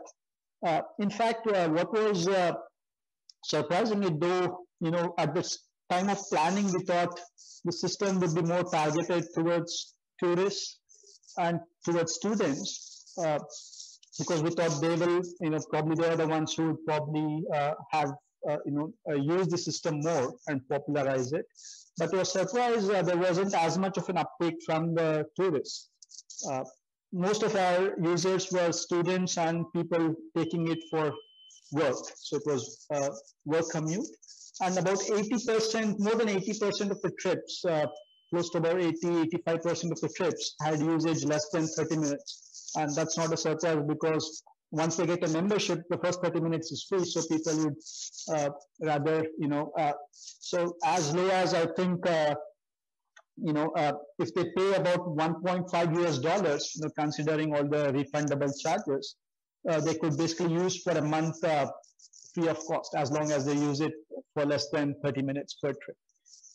And right now we have about 15,000 registered users in the system, and roughly on an, it keeps fluctuating, but on an average we have about 2.2 trips per bicycle per day. So when we compared this with other bicycle sharing system in other parts of India, we are doing pretty good with about 2.2, 2.3 trips per day. After the success of Mysore, we also started in Bangalore, a slightly different system. It's a dockless system. And by then, when we started in Bangalore, there was a lot of interest. So we had many more operators, mature operators who had run in parts of different parts of China. So when those operators came in, they told we don't need any funding from the government. We just need permits to operate. So we have a very different model in Bangalore, which is also doing reasonably well. And we have now also tendered out, and we have procured operators to do in Hubli, Dharwad, and Davangere, which are the other smart cities in Karnataka. A few learnings that we had from Mysore. I want to highlight this. So we had asked our project monitoring consultants to basically analyze the data and see what is it we can do differently. So when they analyzed, what they found was the hubs, which were closely spaced inside the in the central areas, actually had a higher uptake. And also what they told us by studying the other systems in India, the larger the network coverage, so not just hubs in commercial areas and tourist destination colleges, but also spreading out these hubs to residential areas. Because, for short trips, people may want to even come from their homes to the various destinations in the city. So if we could have a few hubs even in the residential neighborhoods, there would probably be more uptake. And also, from what we learned from the Bangalore experiences, it's far more easier to use a dockless system, and it's very cost effective, especially if we have to scale up to a larger part of the city. And also, from the Bangalore experience, we saw that there was the uptake of electric bicycles, the pedal-assisted bicycles, was much more than the traditional cycles where people had to put more of manual power.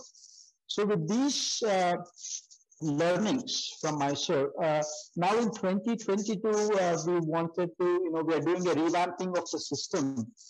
Basically, we're cutting short the old tender and we're trying to expand the system.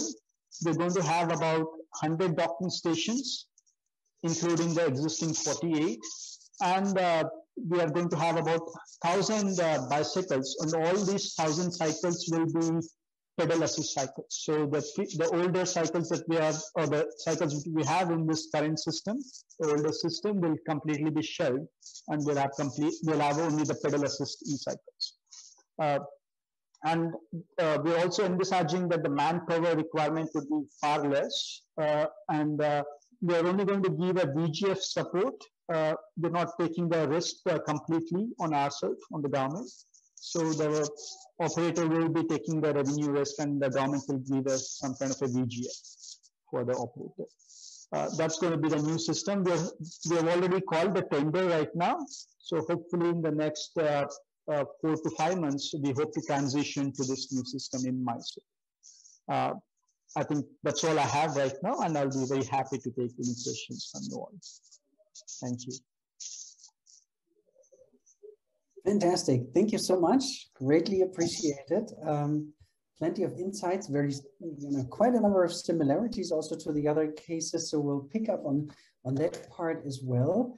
We'll have one more presentation from China. Han Deng from ITDP China is with us.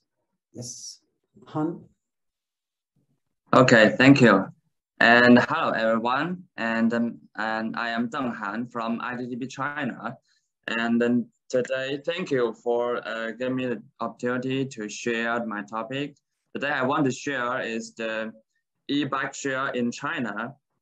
And for the first, I want to share the main trends in China about the e-bike share. And in the Chinese market, for now, there are 3 major e-bike share operators, like the Didi Bike. You can see the green one. The green one, you can see the image that the green bike is the Didi Bike. and Hello Bike is the blue one. You can see the blue one here, and Meituan Bike is the yellow one. You can see the yellow one here, and these three operators offer nearly like 93% of the share bikes in China, and yeah, and all these major operators are donated by the Chinese tech giants. That means it's not only bike share company, it also those big company include many other things like carpooling or the local subways, just like that. And also we have small companies like like more than 20 competitors, like some small companies. And for the national large scale of e-bikes, and until 2020, and the national large scale is more than 5 million e-bikes. And there is an interesting situation is that you can see the distribution of the shared e-bike and the users in China. The e-bikes and the users are concentrated in the tier 2, 3, and 4 cities. And because and the tier 1 cities, they have like high population density and they have the high demand, but they have less. That's why it is because some national policy. And in 2017, when the bike share and the e-bike share is developing very rapidly, and the government, the Chinese government, and come out and publish a guide like named the Guiding Opinion on Encouraging and Regulating the Development of Internet Bicycle Rental. In this policy, national policy, it encourages the bike share, but discouraged the e-bike share. It is because there are like traffic accidents, fire hazard, and serious battery pollution from the e-bikes. But the e-bikes, compared to the bikes, normal bikes, the e-bikes travels further, faster, and no sweat. So it become more and more popular. So in the next year, in 2018, the government published the safety technical specification for the e-bikes. This is the first national standard to solve the safety problem of e-bikes. And later, 2 years later, and there are several industry guidelines issued. The several guidelines cover the core function of the vehicle, the service, the battery, and infrastructure of e-bike. So the majority of the share e-bike market following the implementing of the national standard.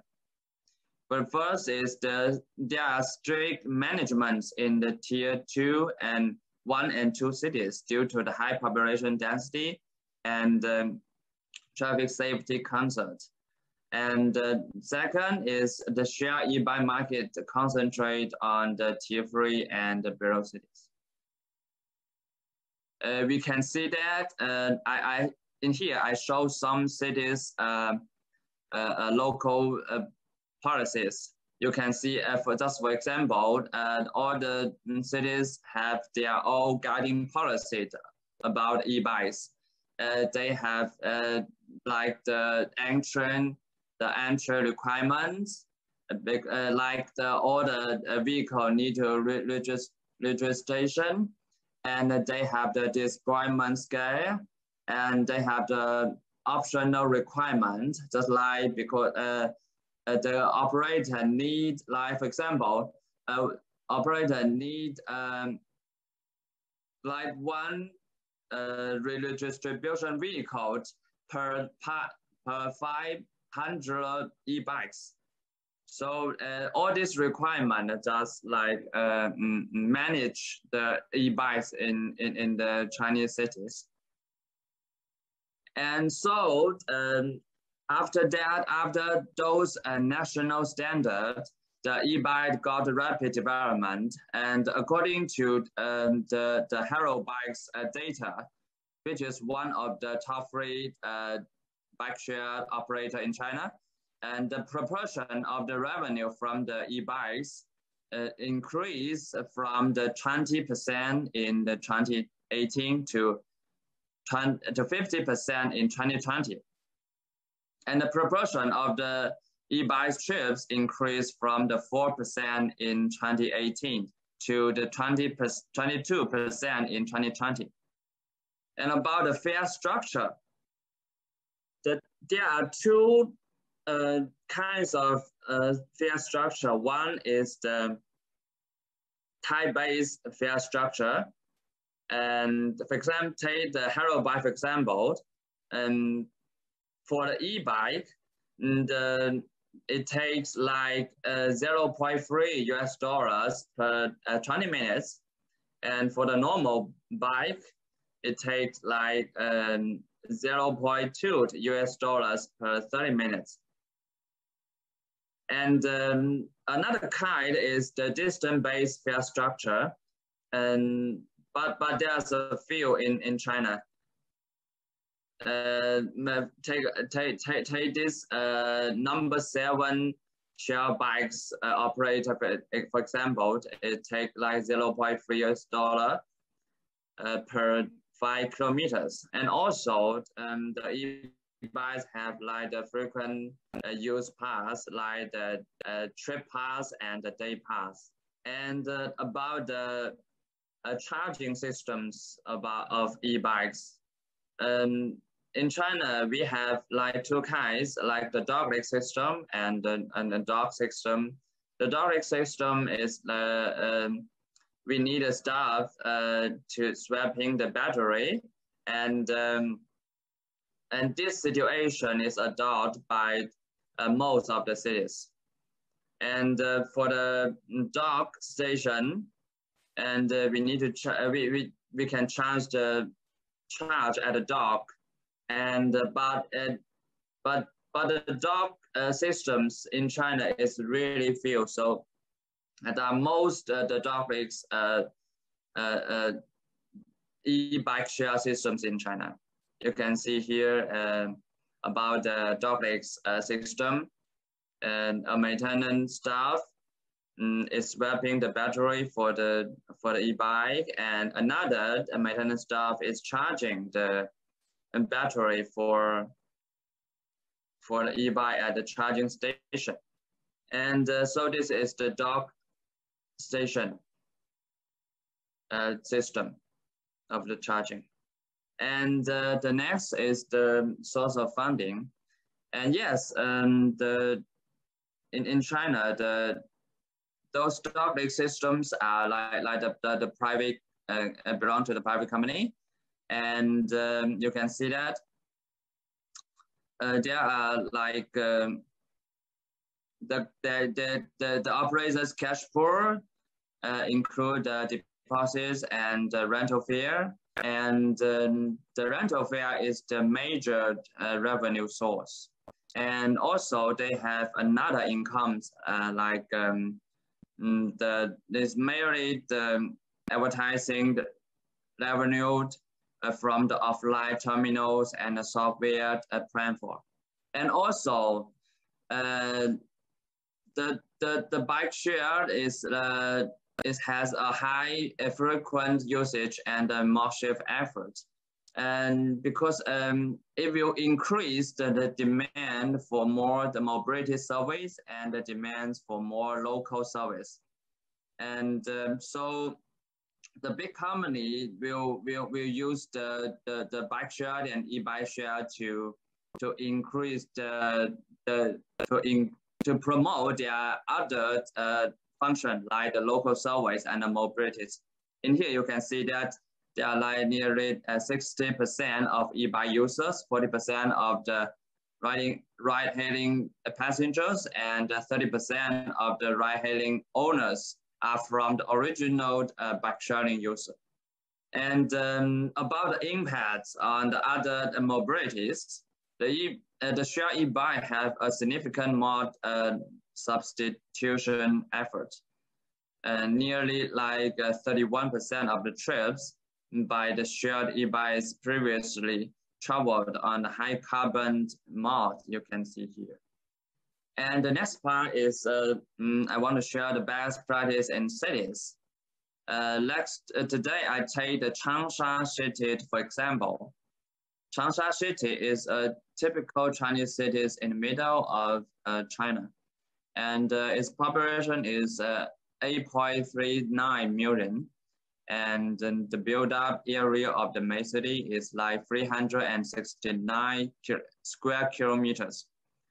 And for now, they have the Changsha city has 40,000 share e-bikes with 8 operators. And then I want to show you some trip characteristic of e-bikes.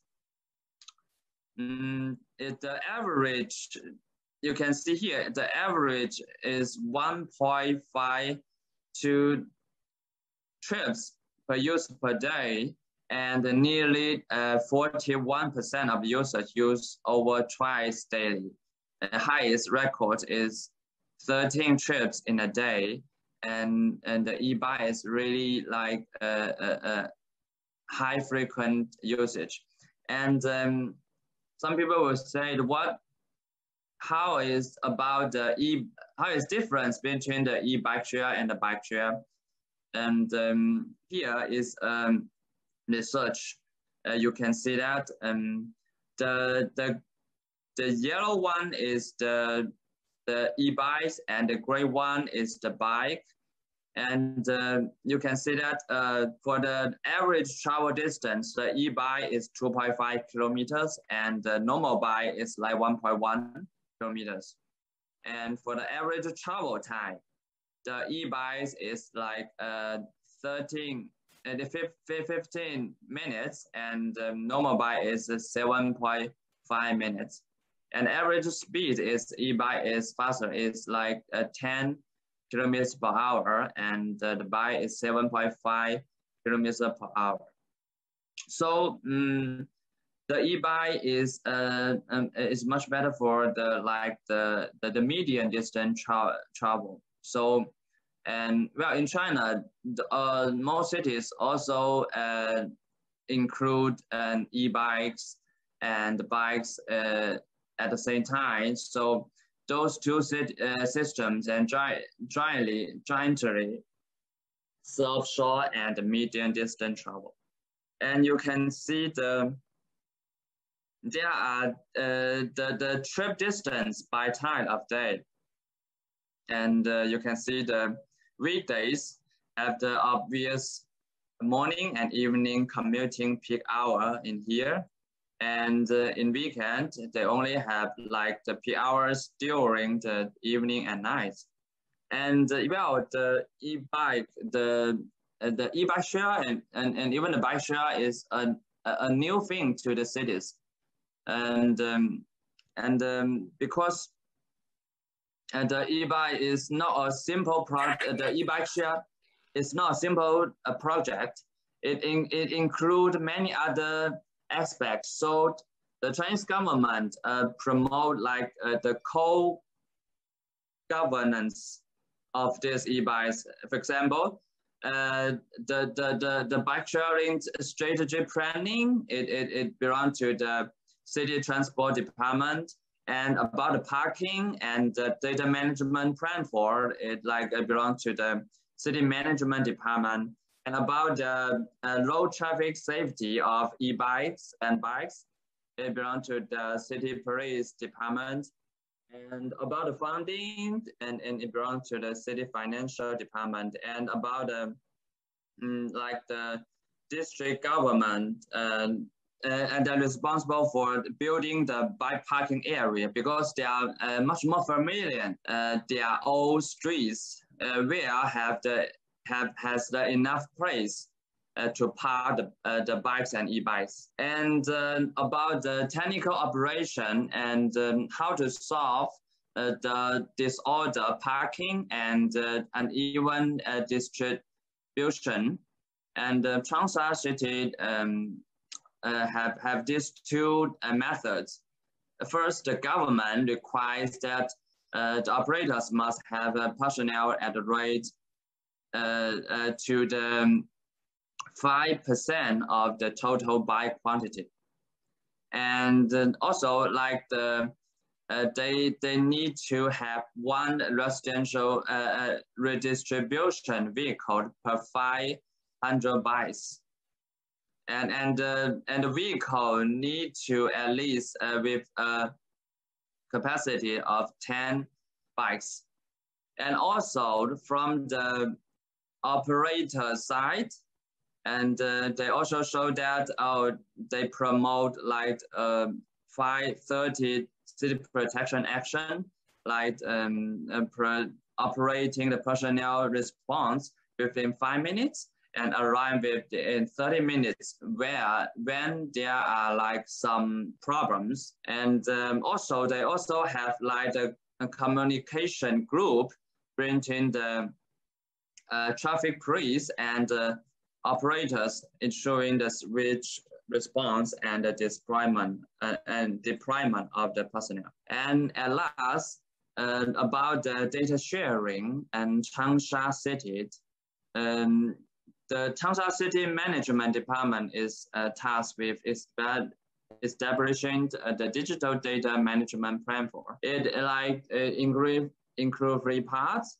One is like access to the relevant operation data of the bike share operators, like the bikes and the personnel location, the usage and the maintenance. And also this platform open to the other functional department like the police and the transportation department to realize the data sharing. And the third, this plan for predict and warm the operation capacity and the behavior of the bike share operator. Okay, that's my sharing. Thank you very much. Superb. Thank you so much. That actually leaves us sufficient time for the Q&A. This is fantastic. And we have some questions already. So just scattering them together from both the chat and the Q&A. So there was one very practical question to Misuru.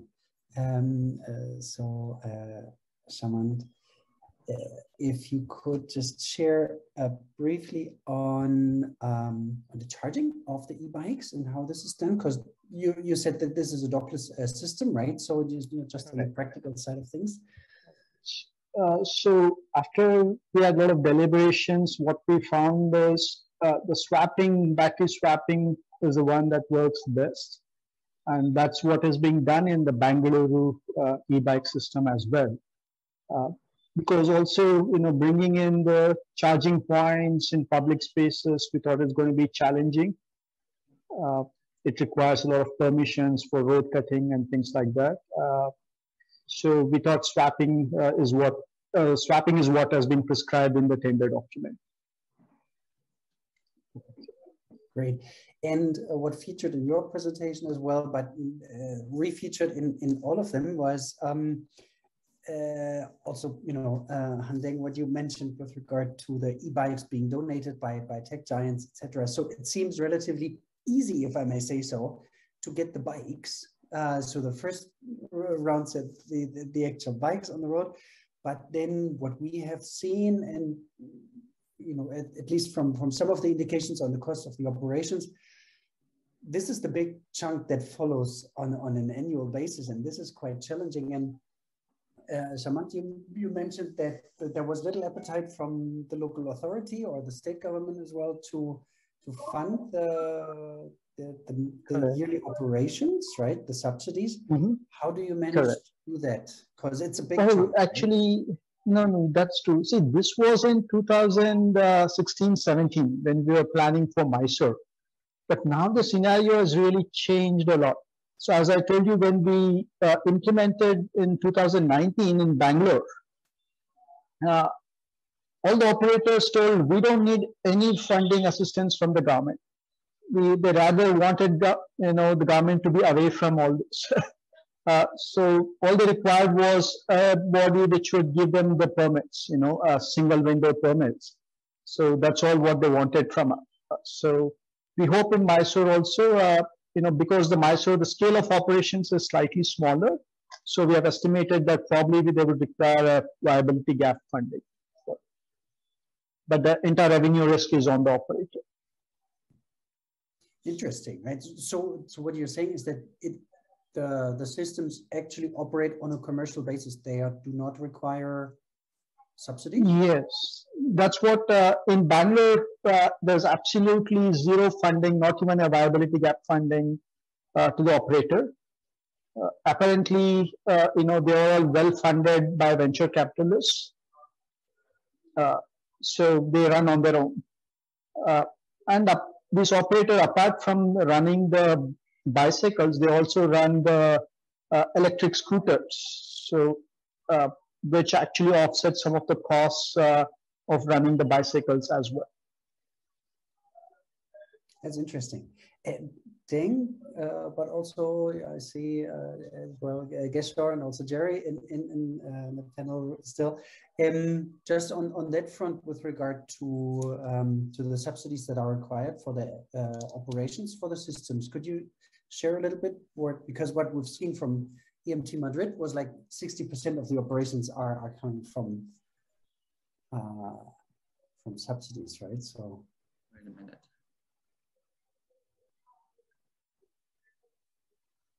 Which one?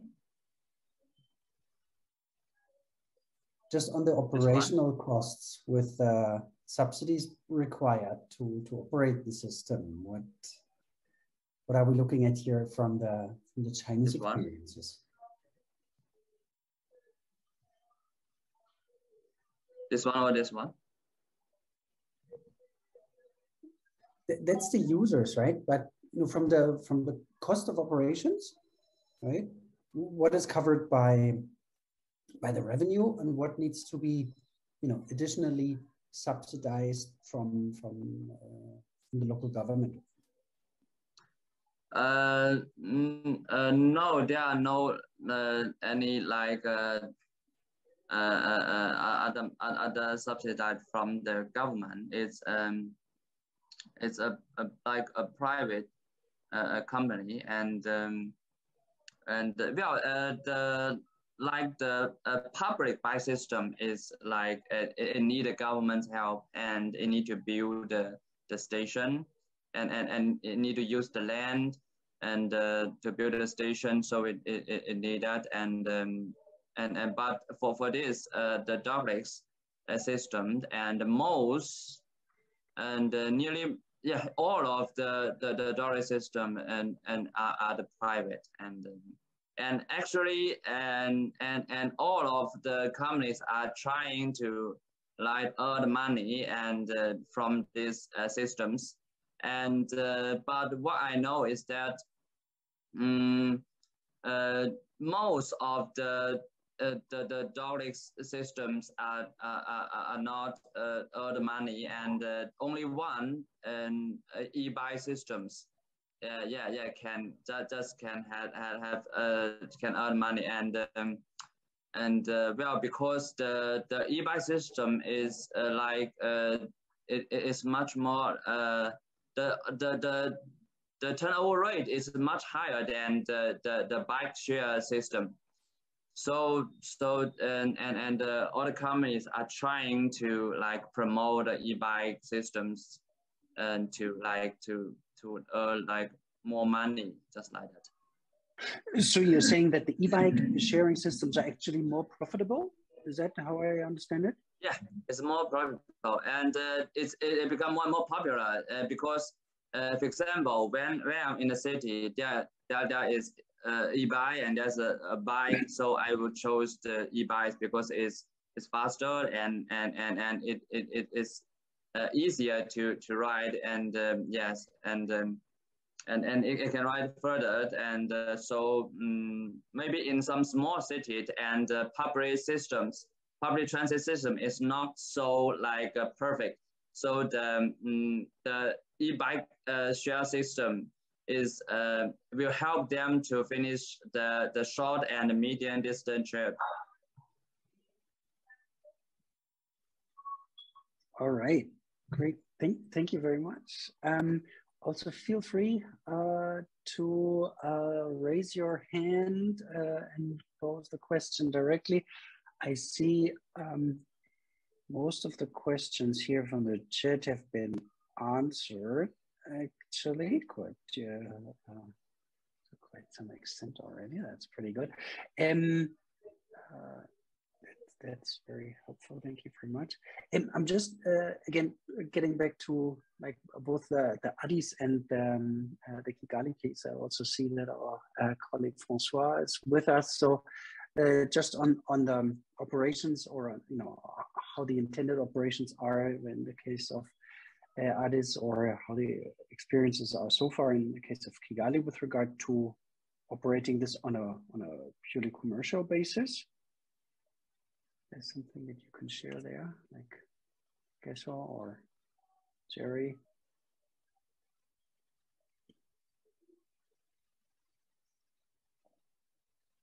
No, okay. And that's, yeah, go ahead. Yes, I'm sorry. Could you rephrase the question? I didn't quite catch that. Just on, you know, on the operational costs.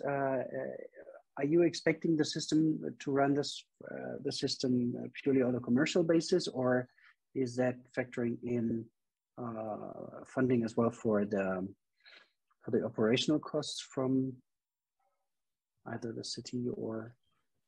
All right. Okay.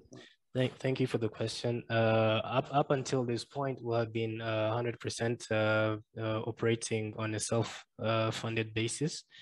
And we have been also running 150 days free ridership period because, you know, public bike sharing system was relatively new in Rwanda, as Kigali. So we needed to raise the awareness, educate the people how the public bike share system works and how it can benefit them on their daily basis needs. So we've worked with, you know, private and public institutions to see what is the best approach in terms of commercialization or subsidization, so that we can see which approach can actually help us put a very narrow price on the end consumer side. Because what we want is to have like a fourth public transport system added to the private vehicles, public transport, and also motorcycles here in Rwanda. And we don't want that to also come in very expensive, to now that it will limit you know, people using the bike sharing system. So we have found that we need to work with a local authority called RURA to set up prices, and we've been able to now come up with a strategy that will allow us to establish a coin-based commercial operation, which will allow us to have a bike sharing system that is cheap, a current transport system in Kigali. So that is what we have been working with, but we're still developing the commercial aspect of it, and we are still also incorporating other aspects and also considering other models such as subsidization or completely commercial. Yeah. Thank you very much. I believe we just lost Shaman, did we? Because so one question that I would have also have, but Deng, you're still with us, is on the integration with public transport. So Jerry just touched on that as well with regard to the pricing as well. Could you just share a few insights on the Chinese cases as well, on how well the pricing is integrated, maybe also with regard to like mobility as a service applications or so, that you integrate ticketing and pricing between the bike sharing systems and the public transport. You mean the pricing, let's see. Indeed, so in particular with regard to the integration of the pricing, right? So we've heard from Madrid, for example, that 2-hour trips are actually not desirable, because that would then, you know, indicate more of a leisure trip. So those are penalized, as was mentioned. How's the pricing integration here, so that we incentivize more of the trips toward the public transport? So an actual added value to the last mile connectivity versus more, you know, let's say fun trips. Well, for now in China, they are still separated, and only because they are still the private bikes, the private companies' bikes, and they have. For now, they have no like the public transportation integrate, and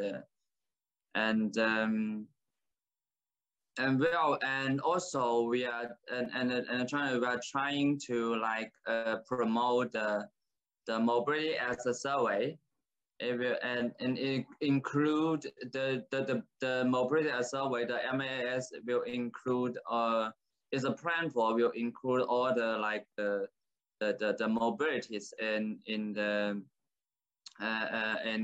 say plan for like include the public transport, include the bike share, include many things, but for now they are promoting, and they not have like any other like the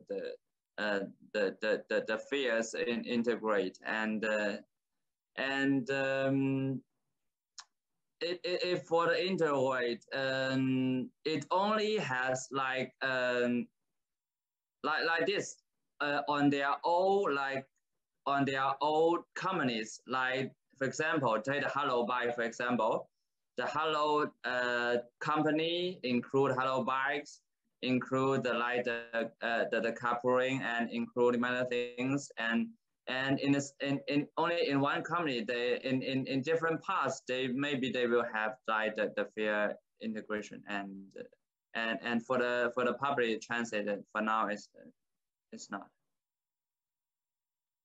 Okay, great. Maybe a similar question. I believe Shaman, you're back with us. I think we lost connection for a second. Yes, sorry, I think I lost connection. Great. And we were just at the perspective of integration with public transport, with regard to the locations as well, of course, which is of course a bit more different, I guess, in a dockless system, but also with regard to the pricing. What are your experiences with that so far? In terms of integration, so one is a physical integration we have ensured while we were planning the docking hubs, that at all major bus stations, you know, we have tried to have a hub, and also similarly around the rail stations and the intercity, you know, bus stations as well. It's been integrated. In terms of fare integration, we really get into it, but we at least wanted to ensure that a single fare card will work on both the bicycle system as well as the bus system. We've had a couple of interactions with the bus operator, which is KSRTC in Mysore, but so far we haven't been successful to integrate these two. We hope, at least in the next couple of years, we will be able to do that. Great. Thank you very much. That sounds encouraging. Great. And our colleague Trang would like to ask a question or share a thought from QIQ in Vietnam. Just takes a little, I guess, to get into. Yeah, here we go. Yeah, Trang, you should be able to talk to us.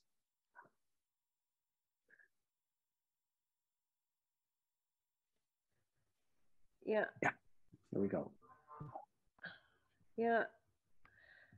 Thank you. I think that's a very nice presentation and very informative.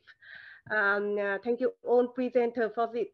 And I think that's I'm working for GIZ and answer the support the startup investor for public bike sharing in Vietnam, in Huế and Ho Chi Minh City and Hội An. And my question to all of the presenters is in your first of all is I think that people is very much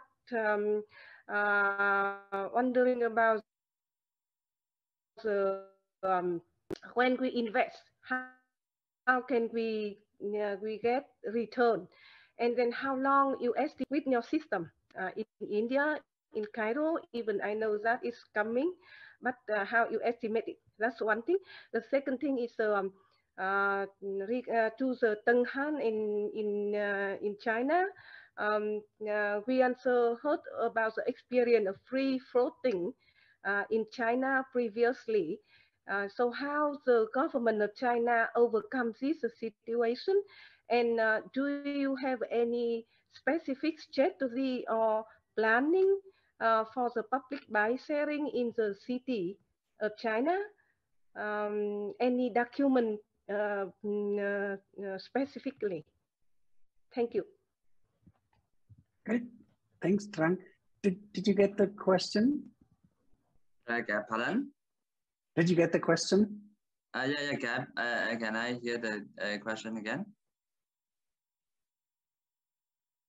Sorry, Trang, we had problems hearing you somewhere in between. Maybe you could summarize the question very briefly again. So, yeah, I think that's regarding to the China, because in Vietnam, when we promote the PBA, people talk a lot about the situation of the free floating in China previously, and how the government overcomes this issue and resettle and resolve this issue to get the successful case at the moment. And then do you have any specific strategy as a national or the city level for the development of the PBS system in the city or nationwide? Okay, you mean the soft like the order of the disorder of the like the parking or like many other things, because the bike share is a completely a new thing to the city. And yeah, and well, it's a long time. The bike share is developed in China in began to appear into China in 2016 or 17, and there are many years. And for the first, and the government and keep the weight for keep the tide, just like wait and see and let the bike share develop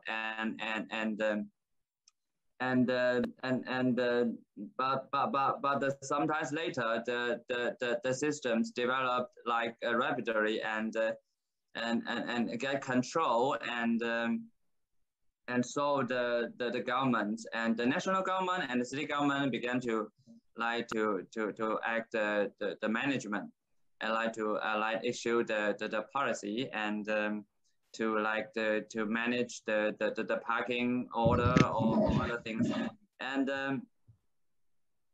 for now, and just step by step, and they promote like the many standards, and they promote like the vehicle standard, the parking standard, the battery standard, and the infrastructure standard, and then well even we have all this, because it's really high demand in China, and they always have something like the disorder or like many other problems like or being stolen or something, but it's being less and less. And for example, for now in China, I am in Guangzhou, and in the morning there will be crowd of like bike share near the metro station, and in other areas I can't find a bike because all the bikes are gathered near the transport hub or the bus terminal or something. So there are still lots of problems, but they're just trying to fix it, and step by step. And well, for now it's better because the government control the price scale of the bikes and e-bikes. And for example, in Guangzhou, there in one district they only provide like 4,000 bikes in this district. So because the number of bikes is less, the order is much better. So like that. Great, thank you very much. Much appreciated. Okay. So we're ending. Thank you. Thank you, Tom.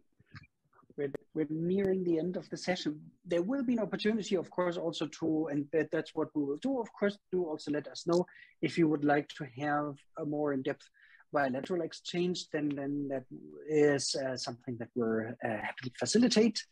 Taking this from here, as we mentioned, we will make presentations as well as the recording available. We will have one more like wrap-up poll that we would like to show. So just right, here we go.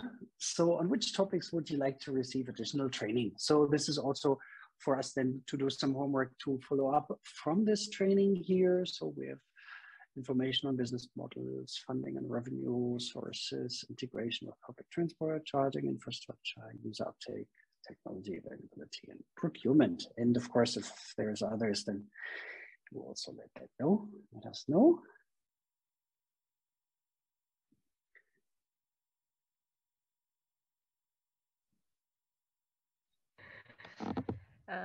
Can you take me out from the panelist? Otherwise, I cannot vote. Yeah, of course. You can't vote because you're. I'm so interested and I want to vote as well. Indeed, so I think Claudia needs. Yeah, I can. If I take you out from the panelist, you will be kicked out from the session. Ah, okay. So maybe you can just write it on the chat. Indeed, or you can also, of course, let us know. Okay. Sure. Great. So let's just wait for the results. Here we go. Okay. So basically all of it. Well. I mean, on the business model, on the revenue sources, of course, we will are preparing information in which we will be sharing. Yeah, basically a good to-do list for us to follow up.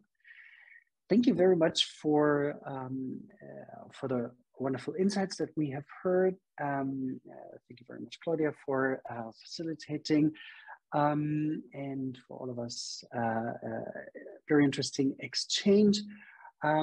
We will have other bilateral exchanges that will follow up from this. And we'll also make the presentations available on the website, and we'll share the link there as well. There will be other peer-to-peer exchanges and other topics facilitated by the team as well, and we'll let you know as well on the upcoming opportunities. Maybe also taking the